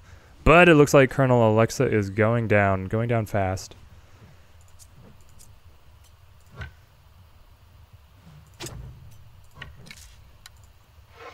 Big crit, come on, 55. Okay, that's fine, that's fine. Step back a little bit, keep our Valor points high. 74 health. Does Axe bring it home? I don't think Axe actually brings it home yet. We got one more turn we want to splice in here. So Stab is going to use Impale. And then, honestly, we can go for the Tactical Order onto Tough. There it is. Drops the Colonel. Very fun fight. And we are rewarded with Splitter. Ooh, I feel like I feel like I have to start using that. Strength plus 35? I mean, I said that axe had a had a weapon that was pretty cool too, but strength is only plus 7. When we go up to here, now we're talking. Oh my gosh, Rampage is going to do 60 damage. Oh, it's so good. It's so good. And Slice and Dice is going to do 50 damage, along with applying bloodshed, just like the champion does. We've just turned axe into the Colonel, basically, with this one weapon. Now the question is, does Hatchet switch? I don't think Hatchet switches. He's got Obliteration. He's got Cutting Maelstrom. I could give the weapon over to him, but I feel like... I feel like it was time that Axe got an upgrade. Alright, now I found out something very interesting about this zone, and that is that Brown Rock Town and Marhem, their emissaries, do not technically share quests. They have their own unique set of quests, so you can pick up duplicates of the same mission. And so you see here we have 560 in rewards because both of them had a mission to bring down the Colonel. So you can find some really insane quest rewards if you finagle things by finding the duplicates in Brown Rock Town and Marhem. Of course, you have to travel back and forth to be able to pick them up. I don't know if it's worth it to really try, but because fighting the Colonel is pretty much guaranteed to be there, that is one that you can get that double caching on. Unfortunately, it doesn't say what quests here to be able to illustrate what I did, but that is what I did. Picked it up at both locations. And then we're actually able to inspect over here in the corner their little camp. So we get an extra secret here. This is the Colonel's camp. We gain a skill mastery book. So this is the exact same that you find at the arena. We've now got a stack of 11, waiting for when I do my, my character class guides. I love it. We're going to start filling in the rest of the encounters just based on being next to each other in the map. So right next to where we fight the Colonel, we have the stables and then Brown Rock Mine. We're going to pick up the village idiots and then follow along to grottle hunting. So here at the stables, you are able to purchase more horses. You are, of course, able to buy ponies here, and these are more expensive than they are down in Tiltren. I'm actually not sure. Maybe it's that they get more expensive the more ponies you already have. Let me know in the comments how that works. Speaking to the owners of the stable, we find that their stable boys are missing and they believe that they are up at Brown Rock Mine.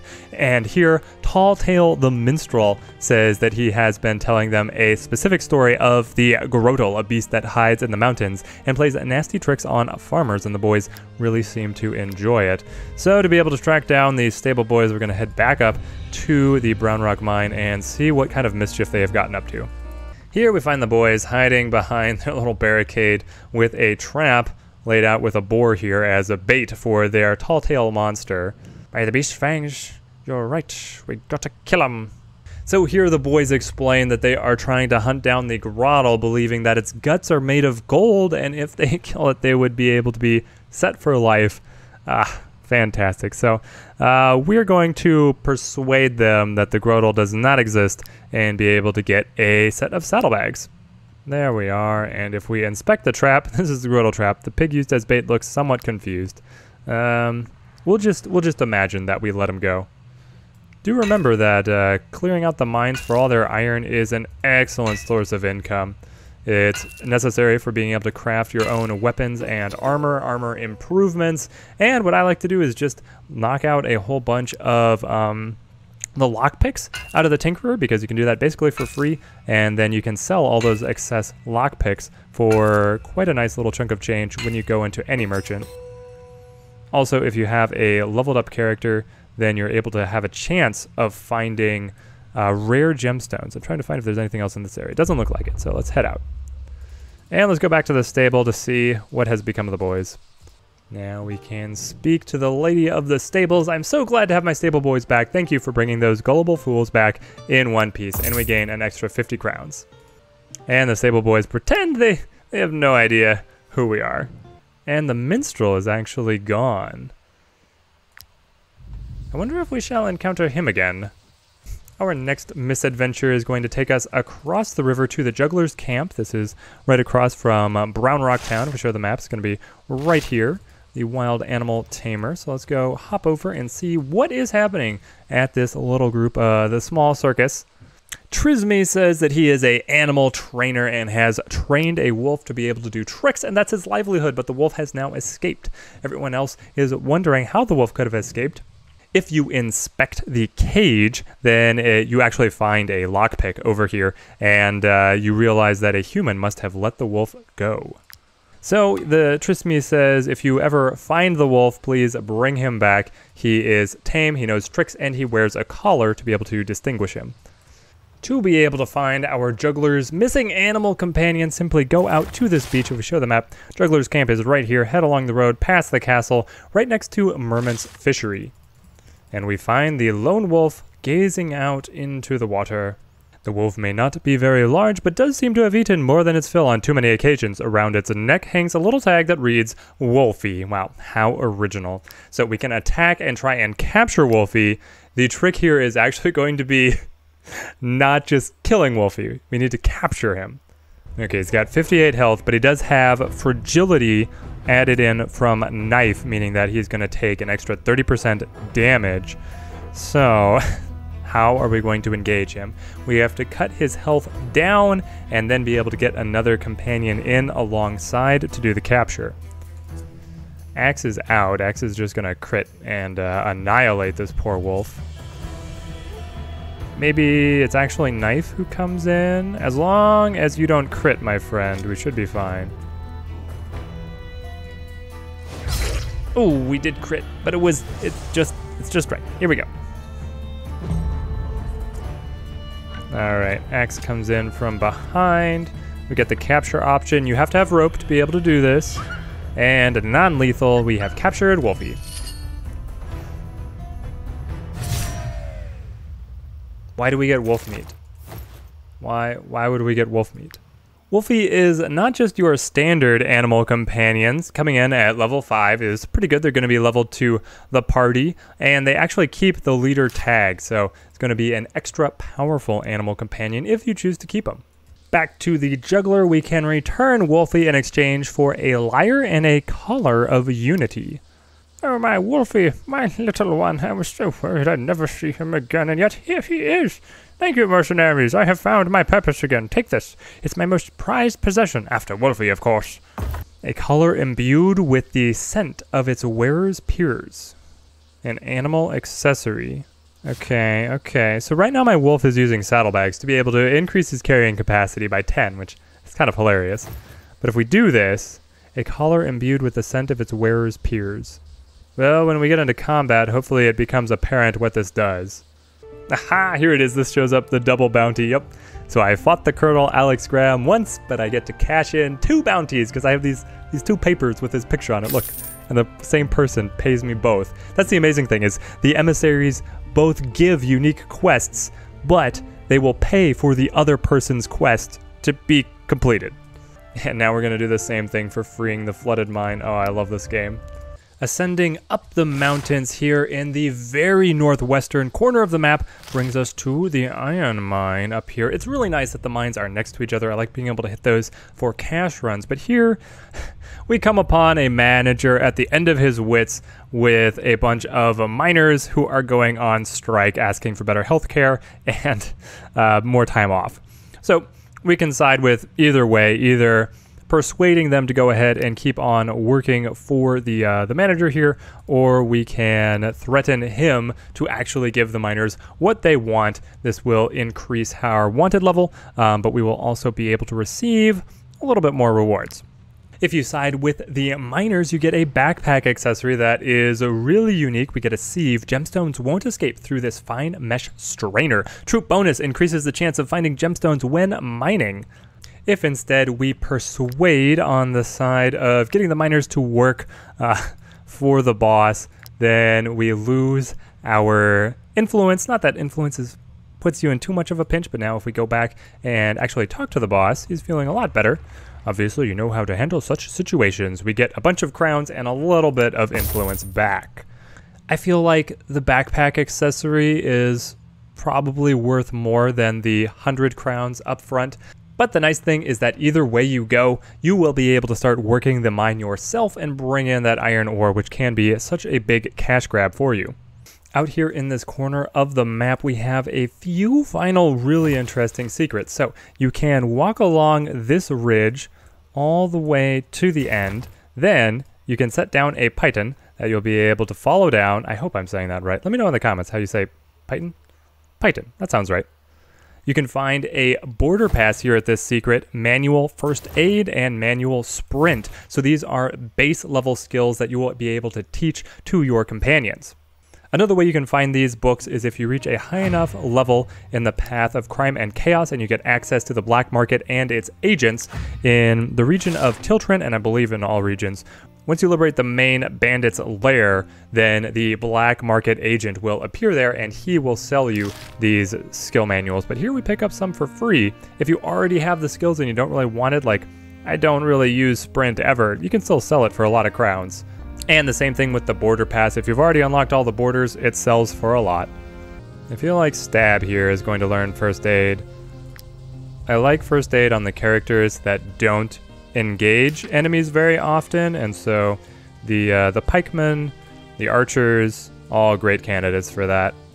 The ranger would also be a good option, I suppose, especially because the ranger has usually very good mobility to be able to get across the battlefield. The archers with limited mobility, maybe not as useful, though I've gotten movement point ups on most of my archers now so they can get around quite a bit.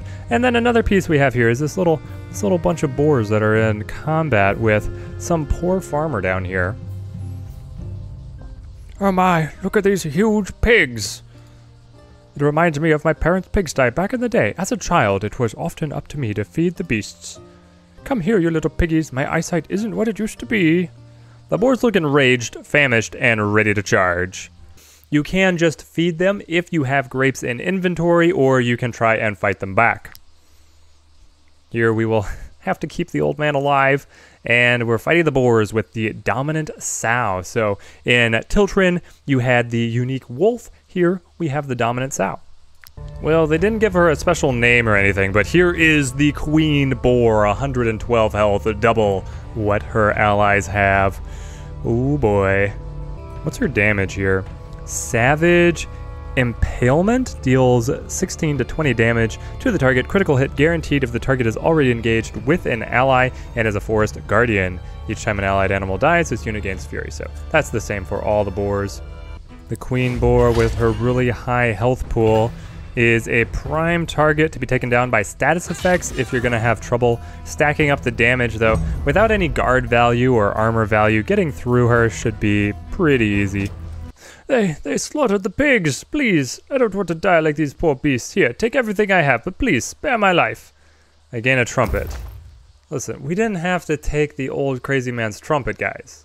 Oh, okay, so it's intended for people with hearing difficulties, which makes me feel even worse about taking it from the poor old man, but it means that we can put our ear to the locks and make locks easier to pick. I believe what this means is that when you are lockpicking, if you want details on the lockpicking, I have a guide out for it, but there is a V-shaped channel you have to get the lockpick into, and some locks the channel is narrower than others, and I believe that this will just make it a wider zone for success, a wider sweet spot for all the locks. And there goes the sheriffs. I guess they were going to help him. Too late, guys. Here at the Winfill Estate, we have the wedding banquet quest. You're able to inspect over here. Do you want to add flowers to the bride's crown? Well, we've had a very tumultuous relationship with the bride after kidnapping her and all. So you can give flowers to be able to gain influence.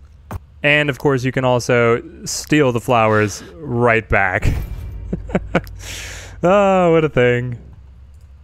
And then here we could donate some cured meat to the banquet feast. We'll go ahead. We're loaded up on cured meats, gain a little bit more influence. And you can talk to the super happy parents. Well, he thinks about postponing the wedding because the crops are all blighted and dying. But the mother is pretty happy. And that's all there. The wedding banquet is very straightforward. The Vertusian jail, if I pull up the map, located right in this zone, is not only the hub for being able to make you a lot of money if you sell prisoners over, but it is also the location of a mysterious prison breakout. So you can hand over your prisoners as usual right here to the guard behind the counter, and you can talk to this guard to pick up the quest line of trying to figure out where the prisoners have gone. Now there is an extra piece to this. I have forgotten who you talk to, but there's somebody at one of these random homesteads that says their nephew or their son had gone to visit friends in jail and had not returned, potentially part of the breakout. This guy is the one prisoner who remains. You can choose to recruit him, but he says that he won't rat on his friends. Oh no, the lady mayoress, you've been thrown in jail for all your embezzlement. You don't know what it's like not to be re-elected. I was going to lose everything because of those blasted sewers. No, we fixed the sewers. Too bad you can't recruit her. That would be an epic turn to the story, that from mayor to mercenary. Maybe in a DLC. The large rock here in the corner highlights when you hover over it, so you know you can interact. Throw in your miner, and we can tear this down. Now we can find an escape tunnel. Someone dug a hole in the jail floor. It's too dark to see where it leads. Well, we go on down using rope. From here, we seem to have another prisoner that we can speak with. I broke my leg while trying to escape the jail, and my accomplices left me behind, the gutless oafs. I'll tell you everything I know if you give me some medicine. So we can just convince her with a little bit of influence, or we can go ahead and heal her up, which I'm going to do. We'd been digging together for weeks. They said we were going to form a gang and set up our lair in the abandoned sawmill near the Tiltran border. But when they saw I broke my leg, they abandoned me without a second thought. Dispatch them or take them back to jail and let them rot there. I'd be most grateful. So we can try to recapture her, or we can spare her and just let her go. We're going to go ahead and let her go. I think that we've learned everything we need to, and we can head back on up. Now, this actually drops us out here at the dark cave rather than back up in the jail, and you get this little zone with a few extra goodies. I believe you can also reach this zone if you throw down a python. Inspecting the campfire here gives us Companion's two-handed mace, level 5. The mere sight of this mace is enough to make smugglers a breakout in a cold sweat. Not sure what the would-be criminals would be doing with this, but I will take it and sell it. Sorry if the transition looks like garbage, because we're doing an addendum to the Vertruse prison. When you drop down, there is one more thing you should really go for, and it is this barrel right here. I think my inventory window before was working against me and blocking it, but this is where you can grab Alizarian powder. As far as I'm aware, this is the only location you can find this guy, and it is essential for some of the apothecary crafting, such as blinding powder or the hand bomb. I'm sure there's a few other uses as well, and when we get the full release, I am sure that there's going to be another way that we're able to find this. But until then, make sure that you don't miss it like I did initially. Oh, here it is. So this, it's hard to see. I missed it the first time. This rope will get you back up to the jail, and then clicking over here takes you out to that other extra zone. Let's go back up to the jail, and let's go ahead and speak over here. Okay, we can't progress it yet. The old sawmill is back here right next to the Tiltran border, just like the criminal said. And if you have already been there, then you see a bunch of very shabbily dressed characters milling around, not using the sawmill, and they just seem very, very conspicuous. The old sawmill here right on the Tiltran border is populated with these extremely suspicious criminals. Hello, mercenaries. Oh, you know who we are. So that whiner ratted us out, eh? We should have slashed her throat when we had a chance. So the convicts are willing to pay you to get you off their backs, or you can attack and try and recapture as many as possible. Taking the 60 crowns is straightforward enough, though if you choose to fight them, it seems like their numbers have been significantly bolstered than the 4 guys who actually escaped from jail. As I was loading into battle, I realized I only have 3 sets of irons rather than 4, so we're not going to be able to capture all of you guys. Some are just gonna have to be put down in the ground. Oh boy, I just remembered I'm supposed to be capturing these guys, not wiping them out. Okay, we'll try and finagle capturing these last few.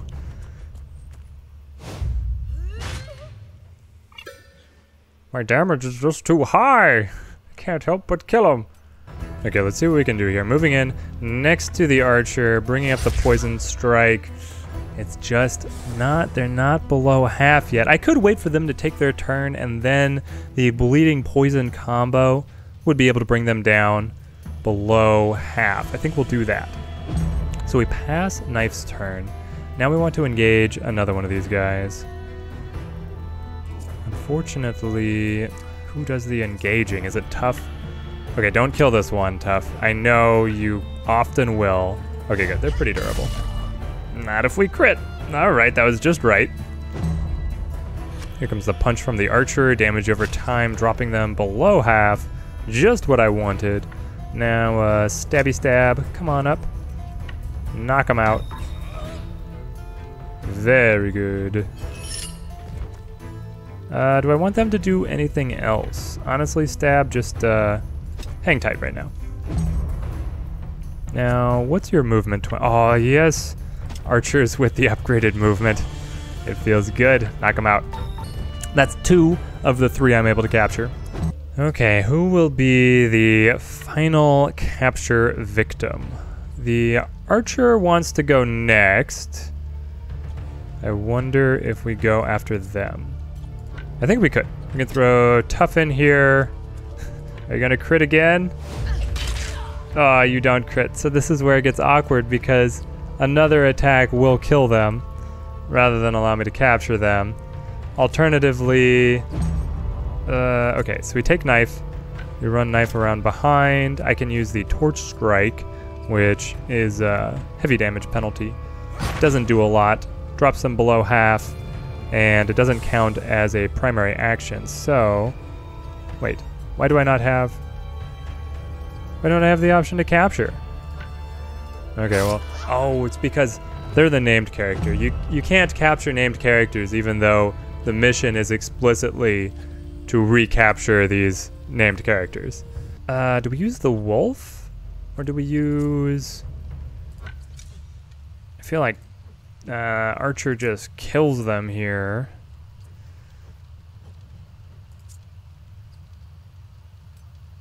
Oh, is this it? So I get 14 damage. Is 14 enough? No, 14 would not be enough. Okay, so we gotta find something else. Maybe this hoodlum just dies and we go for capturing this marauder instead. Okay, they're in range. Oh no. If they attack multiple enemies, I mean, they also knocked him back, so they're not able to engage. Okay, here they come. Yep, sure, through the burning. Makes sense. And they don't engage him. Well, you'll never take me alive, I suppose. I'd rather die than go back to jail. Well, we got 2 of them. Could have done better. Otherwise, there is nothing you can interact with here at the sawmill. Back to the jail, we return with our prize, or, you know, some of the people who escaped. Talking to the guard here. You found them? By Saint Leonard's hammer! I don't know who Saint Leonard is. I'm picking up some of the religion of the game, but not all of it. You made short work of that. Take this reward, you deserve it. If you were merciful enough to take some of them alive, you can speak to my colleague and claim their bounties. So we gain 75 crowns for solving the prison break. And then we're able to hand over the prisoners, and you get just the standard payment. So the crowns is scaled based on the level of the prisoners, and the extra 20 influence that you see here is a perk that you unlock through one of the paths achievements. Yes, untouchables here. So after you make 2,000 crowns selling prisoners, you are going to gain 20 influence for all future prisoners that you sell. Man, some of these titles are duds. Like here, Crowns Earned. That doesn't have any bonus, but some of these other ones have awesome bonuses. Look at this. Selling trade goods gives you influence. Man, trade in wealth. And I want another chain, just because I'm used to having 4. And another rope, so I have a neat 10 because of my OCD. Right next door to the jail, to the guard's eternal chagrin, I am sure, is the Sentinel Tower. This tower is occupied by the bandits initially, so pick up the bounties to be able to knock the bandits out of here, and once you drive them away, which I've already done, you get the lair. Usually, there's some really interesting things to loot here, but instead, this time we just have Aldwit the Fisherman. Sorry to be a bother, but would you mind untying me? Sure. Sure, Oddwit. There we go, now let's talk to him. Ah, thanks a lot. I couldn't feel my ankles. Try as I might, these shackles were too strong. Ironically, I was stuck here because of a key. When the bandits saw it, they figured that I was rich, even though I have no idea when it actually opens. It's a family heirloom that we keep as a mere lucky charm. If you want it, you are welcome to it. It has completely failed its purpose. So here we gain the ornate key. I'll go back to my fishery now. It's not far from Smot's arena. If you ever happen to go there, come and pay me a visit. Coming into Merman's fishery, which is, just as you said, south of Smot's arena. We can hop over to the fishery, set your angler to fish off the dock, and you will actually pull up the chest that you can then use the ornate key on, and we can find the contents. Fragments of a precious item. The pieces of this object attest to its former greatness. A scholar could repair this. We'll grab that. I can't believe it. You came. Make yourselves at home. Your family now. He doesn't care that we pulled up the chest and then used his family's key to open up the heirloom. Okay, so this is something that you get to use the lectern and your scholar for. So we place the item over here for research. The header of the item, what color it is, will show a little bit about its rarity and also how long it is going to take for the scholar to work on it. It's going to show a little bit about its rarity. We find Hatchet over here, who is our novice scholar, so he's going to start to work on that. We will probably pull the cook back to the campfire, do some rearranging here so that our scholar can busy himself. And every time you rest, he will be able to make a little bit of progress. We'll check back in once we finally uncover that item. Once our not-so-brilliant scholar here, Hatchet, has pieced together the pieces of the family heirloom that we picked up from the fisherman, we receive the military medal. Worth 105 crowns, it is a piece of antiquity that the purpose seems to be that you just sell it. There was only a few more encounters to show off, and here we pick up the tracker's quest, the hunt in Vertruse. The beast that killed this poor woman must have been huge. A bloody trail leads away from the corpse. So the trackers give you the hunt information, but the hunt is going to say go to the half-eaten corpse south of Rochebrune Cave. Well, that's the French translation of Brown Rock Mine. So you need to be over here, and here we can already see the Phantom Swarm is appearing. We have approached here at night. Oh no, no, the dawn. The dawn's light, and they've left. All right. Well, now we get to nose around here until nightfall and see where our quarry will appear. Now that it is nightfall, the hunt has appeared. So this is actually separate from the randomized ghost hunt. So here we see the random ghost hunt right over here, but the hunt that the trackers specifically want us to go after appears right here in this little clearing right next to the pond that feeds the waterfall. Very picturesque. And I'm terrified because these are level 6. And we're fighting the Phantom Boar. Usually you have to fight a nightmare who is bad enough. What is this going to be? Hey, look at this. They're doing us a favor. We don't have to fight in the fog.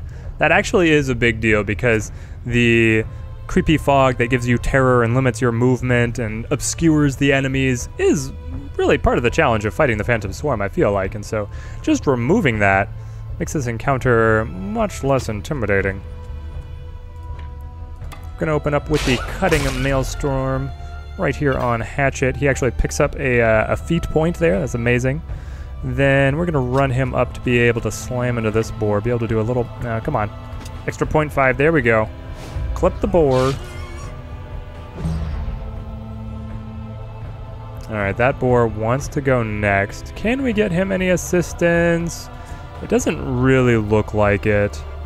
Let's throw Axe down here to be able to deal with this guy who also wants to go on the next initiative.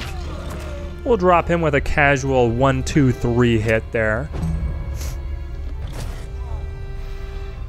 Hatchet takes a point of terror, and now this wolf wants to play.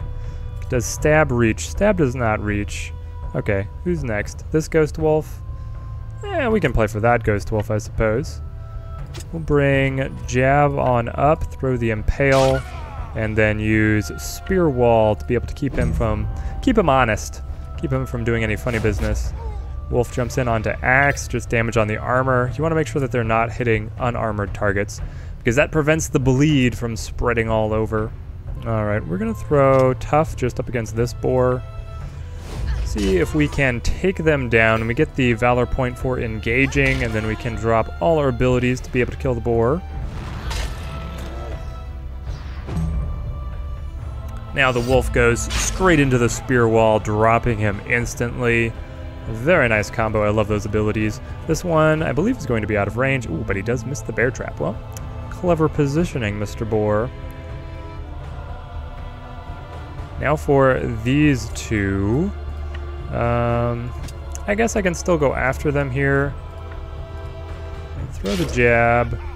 Do I want to spend spear throw? It doesn't kill. Oh, with the crit it kills him outright. I was gonna say it doesn't kill him outright, but because it would apply the bleed, he would die after he takes his turn. This way, with the crit, it makes it even cleaner. He doesn't get any damage off whatsoever. Who do we want to help with Wolf here? I think we wait for these guys to advance to get more into our range, so we will throw Wolfie's turn. I should stop calling him Wolfie because, as we found out, Wolfie is a NPC, a named wolf. Oh, you gotta love those opportunity attacks. The archers do so well in this combat because the enemies don't have any armor values, so we just get a lot of work. I feel like more work out of the archers against the animals than against the other enemies. It might also be because they usually come in swarms. I don't know exactly, but that's just my my perception. But it looks like this battle is going to actually be significantly easier than fighting the normal Phantom Swarm because they got no reinforcements on round 2, which you usually have to face, and they got no Nightmare. It looks like you just have to clear out the Phantoms, and then you're good to go. One more left, and we will down him with the Poison Knife. Da-da-da. Be able to loot all of these goodies, and Hatchet gets, oh, he leveled up, and he got the title, the Wolf Tamer, the Wolf Tanner. Very different thing. Coming right back to the tracker's camp, we were able to speak with the master here. To be honest, I didn't think you'd make it back alive, but obviously I misjudged you. Not only did you survive, but you also defeated the Phantom Swarm. This armor layer is yours. So he gives us, where is it? The reinforced layer of the rat. Critical hit plus 2%. And then movement 0. I don't know why it's specifying movement 0. And of course he also gives us the blueprint so that we can forge this on our own. This opens up some really interesting crit build possibilities, especially for the archers, because if you are lucky enough to be able to pick up one of the bows off the guard captains where you get double shots, if you crit, then going all in on the crit stat can really pay off. Oh man, another day of recording, and the devs throw an entire new update for us to figure out. So we started out at -5 happiness, because why not? Also, all our food supplies is completely trashed because they reworked how food works. All of your companions' consumption is higher, but then the food value on all foodstuffs is also higher, except for cured meat, which is what we put our entire stock of supplies into. So this is the effect of inflation right here. We're getting runaway inflation even in Wartales.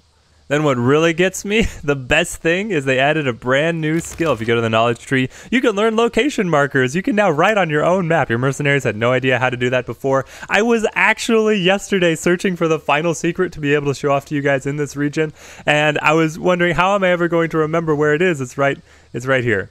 It's right here. And I was like, this one was easy because you threw a python down to be able to get to it. This one, I threw this python down on a random nearby cliff just because, oh, I know that'll show up on the map. Could have waited a couple hours and just used the marker. I'm not going to go back and do the other ones with this because I believe you guys are smart enough to be able to figure out where the secrets are that I've already shown off. But I am definitely going to use it from now on. And the amazing thing is that, look at this. It shows up on your main screen so that you know the direction to go. Ah, I love it.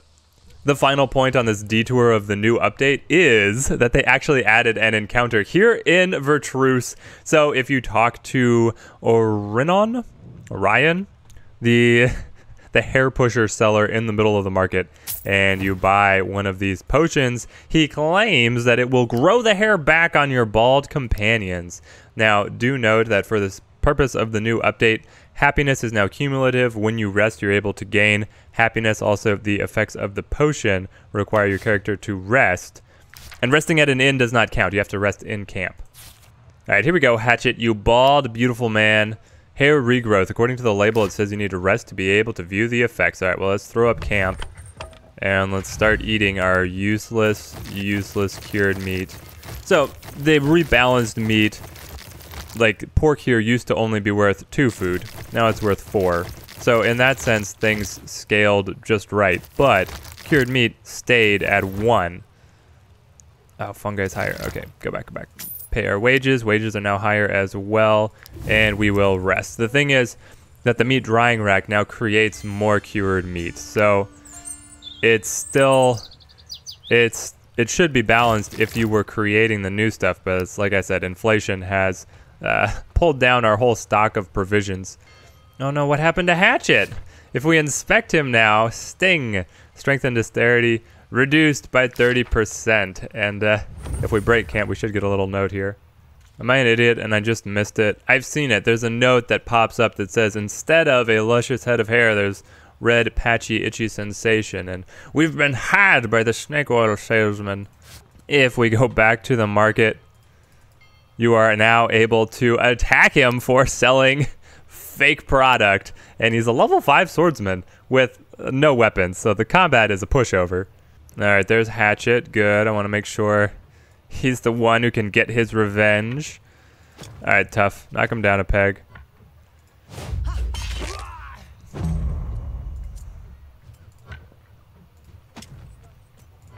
Use obliteration to seal. He just sold us a bad product. This happens all the time. You can loot its possessions. I'm going to leave the hair pusher where it is. And now we will have to treat with medicine the wayward recipient of the hair growth potion. No, please, I'm sorry. I'll leave. You'll never hear from me again. Here, take today's receipt and let me go. We gain 50 crowns and he is nowhere to be found. That's not going to even appear on the list of encounters here in Marhem, but I wanted to be able to show that off because it's brand new and it fit in with the guide for this region. The last secret location here in Vertruse is right in the very corner of the map. Let's pull it up again. I threw down the marker right here, so by the rat infestation, by this python on the path. But there's a cliff here, so you're going to have to enter via way of the loop vineyard fields. And if you follow them all the way nestled up against the mountain, you get a little campfire and a chest that says inspect. And here we are. We find another skill mastery book. Oh, these are so good.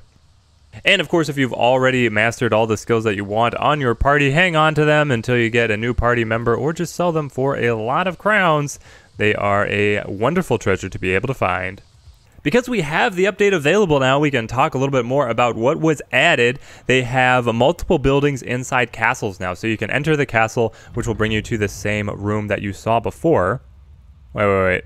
What is happening? Oh my god, because of the update, it reset the dialogue as you enter in. That's amazing.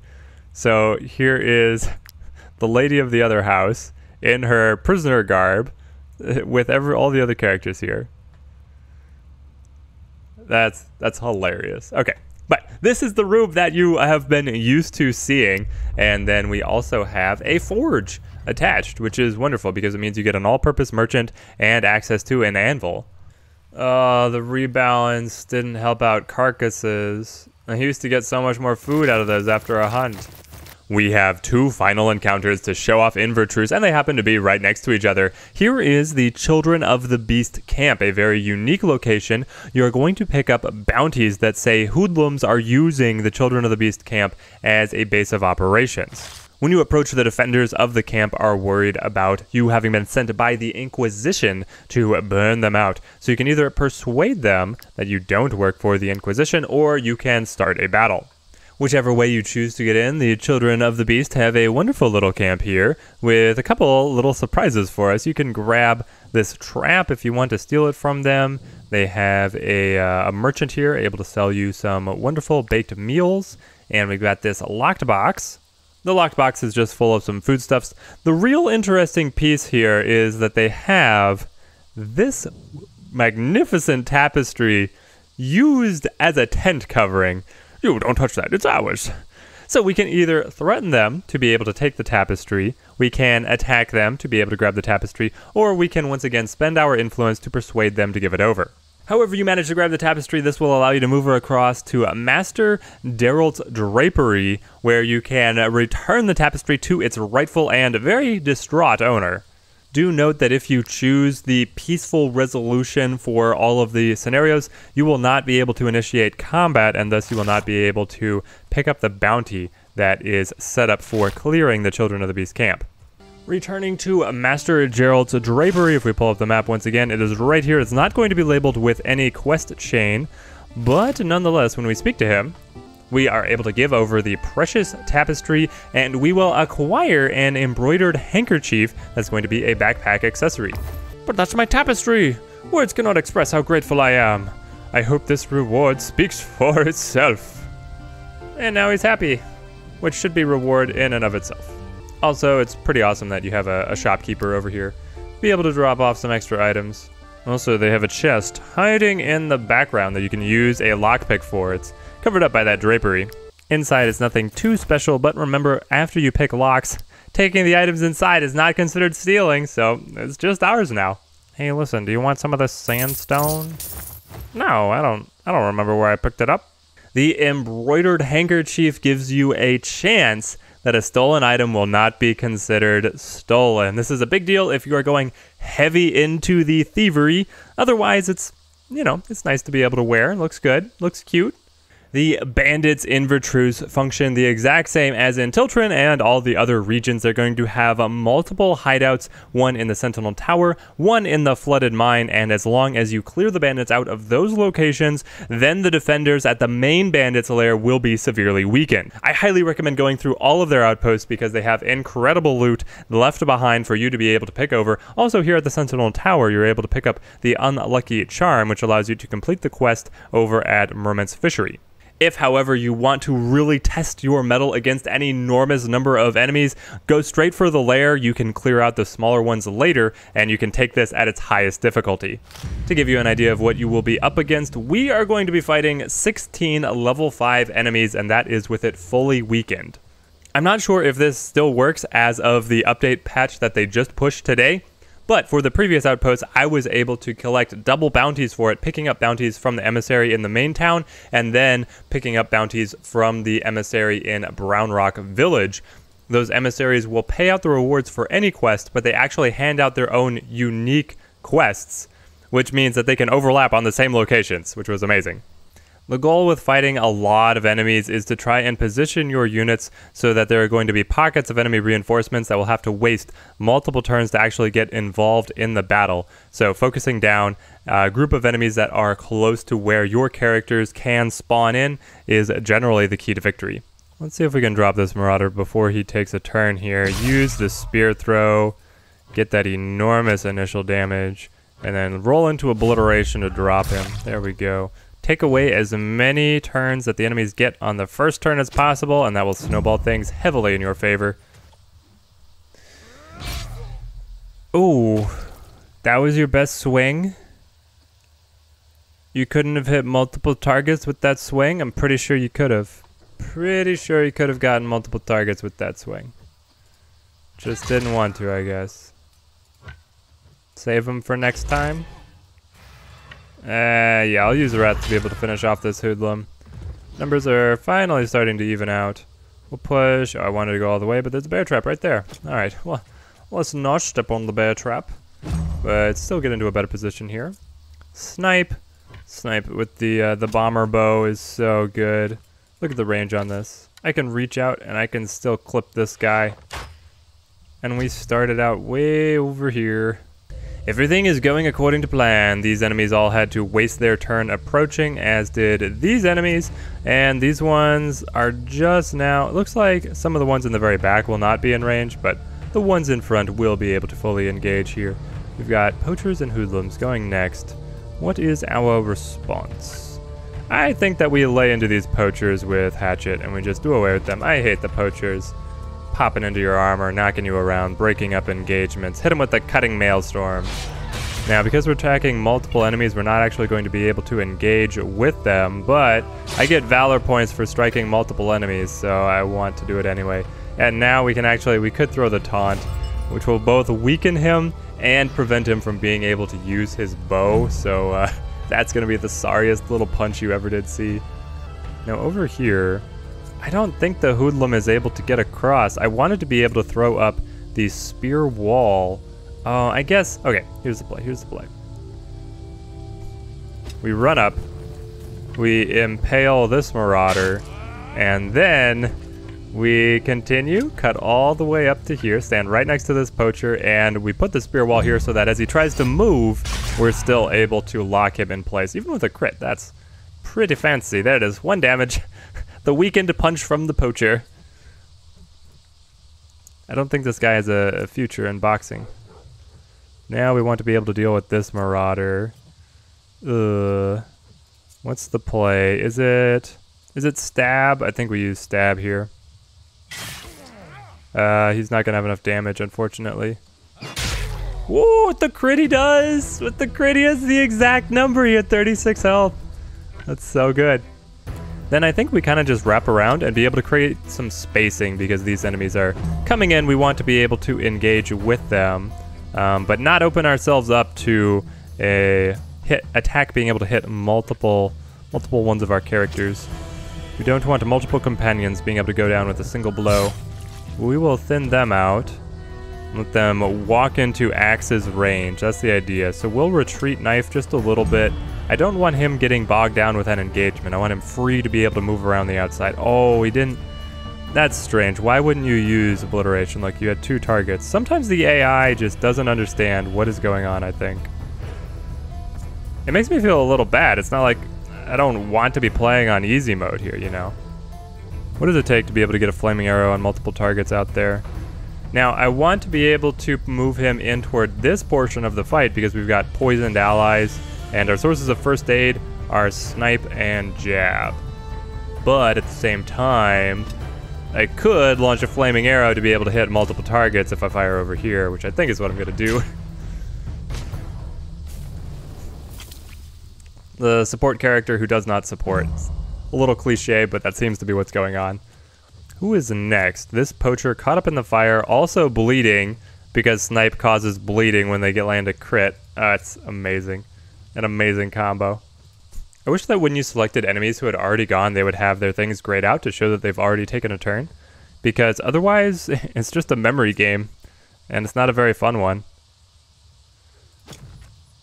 Alright, slice and dice. See what we can do to this marauder. We get the engagement, which will give us a valor point. Rampage to pinwheel this monstrous axe into him. Get the crit. There. The crit grants fury, so we get extra damage on the next attack. We'll keep axe. He's hurt. His armor's going down, but when they engage with him, we get the valor points. So we'll keep it up. Jab getting shot point blank, but 22 return damage for the combo. Bleeding and fire. Alright, let's see. Let's make sure we run around the trap because we were so careful to position initially. Hit him with the pound, shatter the armor. Is that enough for Wrath to kick in? Oh no. It's not enough for Wrath. Oh, there we go. We have the movement to be able to... No, we don't. We'll get him next time, Tough. We'll get him next time. I've just been kind of trying to baby the wolf because I don't want him to go down. I'm trying to protect my dog. If he gets hit another time because your animal companions don't go down to dying, they just die. You don't have a chance to bring him back. He's been with us a long time. He's not been particularly useful, but I've still grown attached to him. I didn't even name him. He's still the wolf. Why am I so attached to him? Ooh, 87 damage on the crit. All right, Twang. All right, showing off for us now. Hey, these poachers are gonna try and go again, yeah. I don't think Hatchet is going to allow that. Here comes the obliteration, drops them both, and then we're gonna go all out here. We're gonna go ham, run straight into the fire, throw cutting maelstrom to drop both of these guys. We get galvanized and he cheers and then he swings again. Oh, we can even run back out of the fire. It's so good. Okay, final two. Bow on bow. Can you hit another crit just like that, Twang? Show off again for me. Oh no, it wasn't even a crit and he did 68 damage.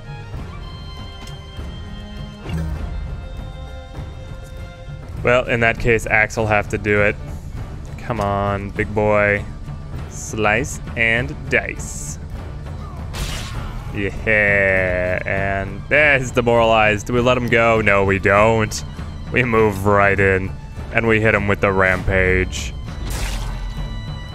Nobody left alive here in the bandit outpost. We can loot to our heart's content. Look at all this stuff. I'm pretty sure these are all at my level, though. What's nice is when you get to fight the level 6 enemies, you actually get level 6 loot. The only thing that's giving me upgrades right now. But here is the bandit's lair. And as you guys will remember, if you were watching my previous guide, when you get to the bandit lairs, if you have gone down the path of crime and chaos up to level 4, access to the black market and its agents, you will be able to see a black market agent appear once you have cleared the bandit lair. Aw, this is great. In the Tiltron one, the camera doesn't look at him, it looks at a dead body of a bandit, and it's so random. So we can pick up the velvet pouch, which we of course will, and then these are very interesting skill manuals. So they will allow you to teach the basic level skills to any of your companions. So Hatchet here has Taunt, whereas, say, Axe has Wrath. You can teach whatever skills you want in addition to the... You can't get duplicate skills, I don't think, but you can keep on getting the full variety. You can add first aid onto different characters because it's really good to have first aid wherever you need it, just for that extra option. You will also be able to sell stolen goods here with no penalty to suspicion. Usually when you try and fence stolen goods at an honest merchant, then you will get an extra increase in suspicion. So you get hit with this double whammy of you got suspicion when you stole the item and you get suspicion when you sell the item. So then it feels like you just want to steal useful items. But if you have access to the black market, you can turn that stealing around into making money. You're going to want to go around very carefully to, oh, this is the black market agent. He eats candied fruit. Okay, that's appropriate. We'll leave him the candied fruit. I'm going to loot the whole zone. Here we've gotten even more blueprints, and then we're going to go over what all these blueprints are that we've picked up. These belt and backpack accessories, I believe, are randomized, but make sure that you find them because they are often very powerful. I keep hovering over this chest because I feel like I should have to lockpick something in this zone, but it is not giving me any interaction. It just keeps on highlighting the fire pit. Alright, what have you got for us? So, from the Black Market Agent, Blueprint Velvet Pouch. This is a backpack accessory that will increase the durability of lockpicks by 20%. So if you have had any kind of annoyance with the lockpicking game, it's not too complicated once you understand what is definitely going on there, but you just are tired of breaking lockpicks, go for the Velvet Pouch. Honestly, the Velvet Pouch seems a little conspicuous for a thief pouch, but you do you.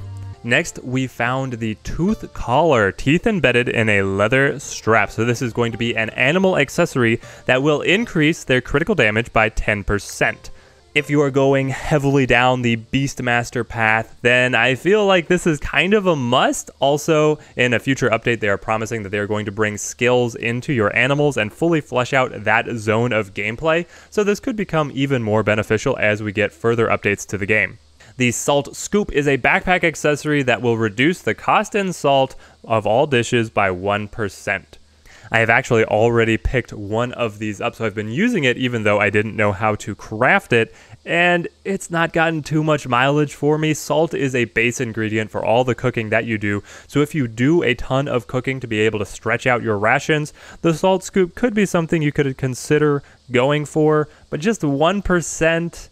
I feel like it doesn't really matter, especially because salt is so cheap.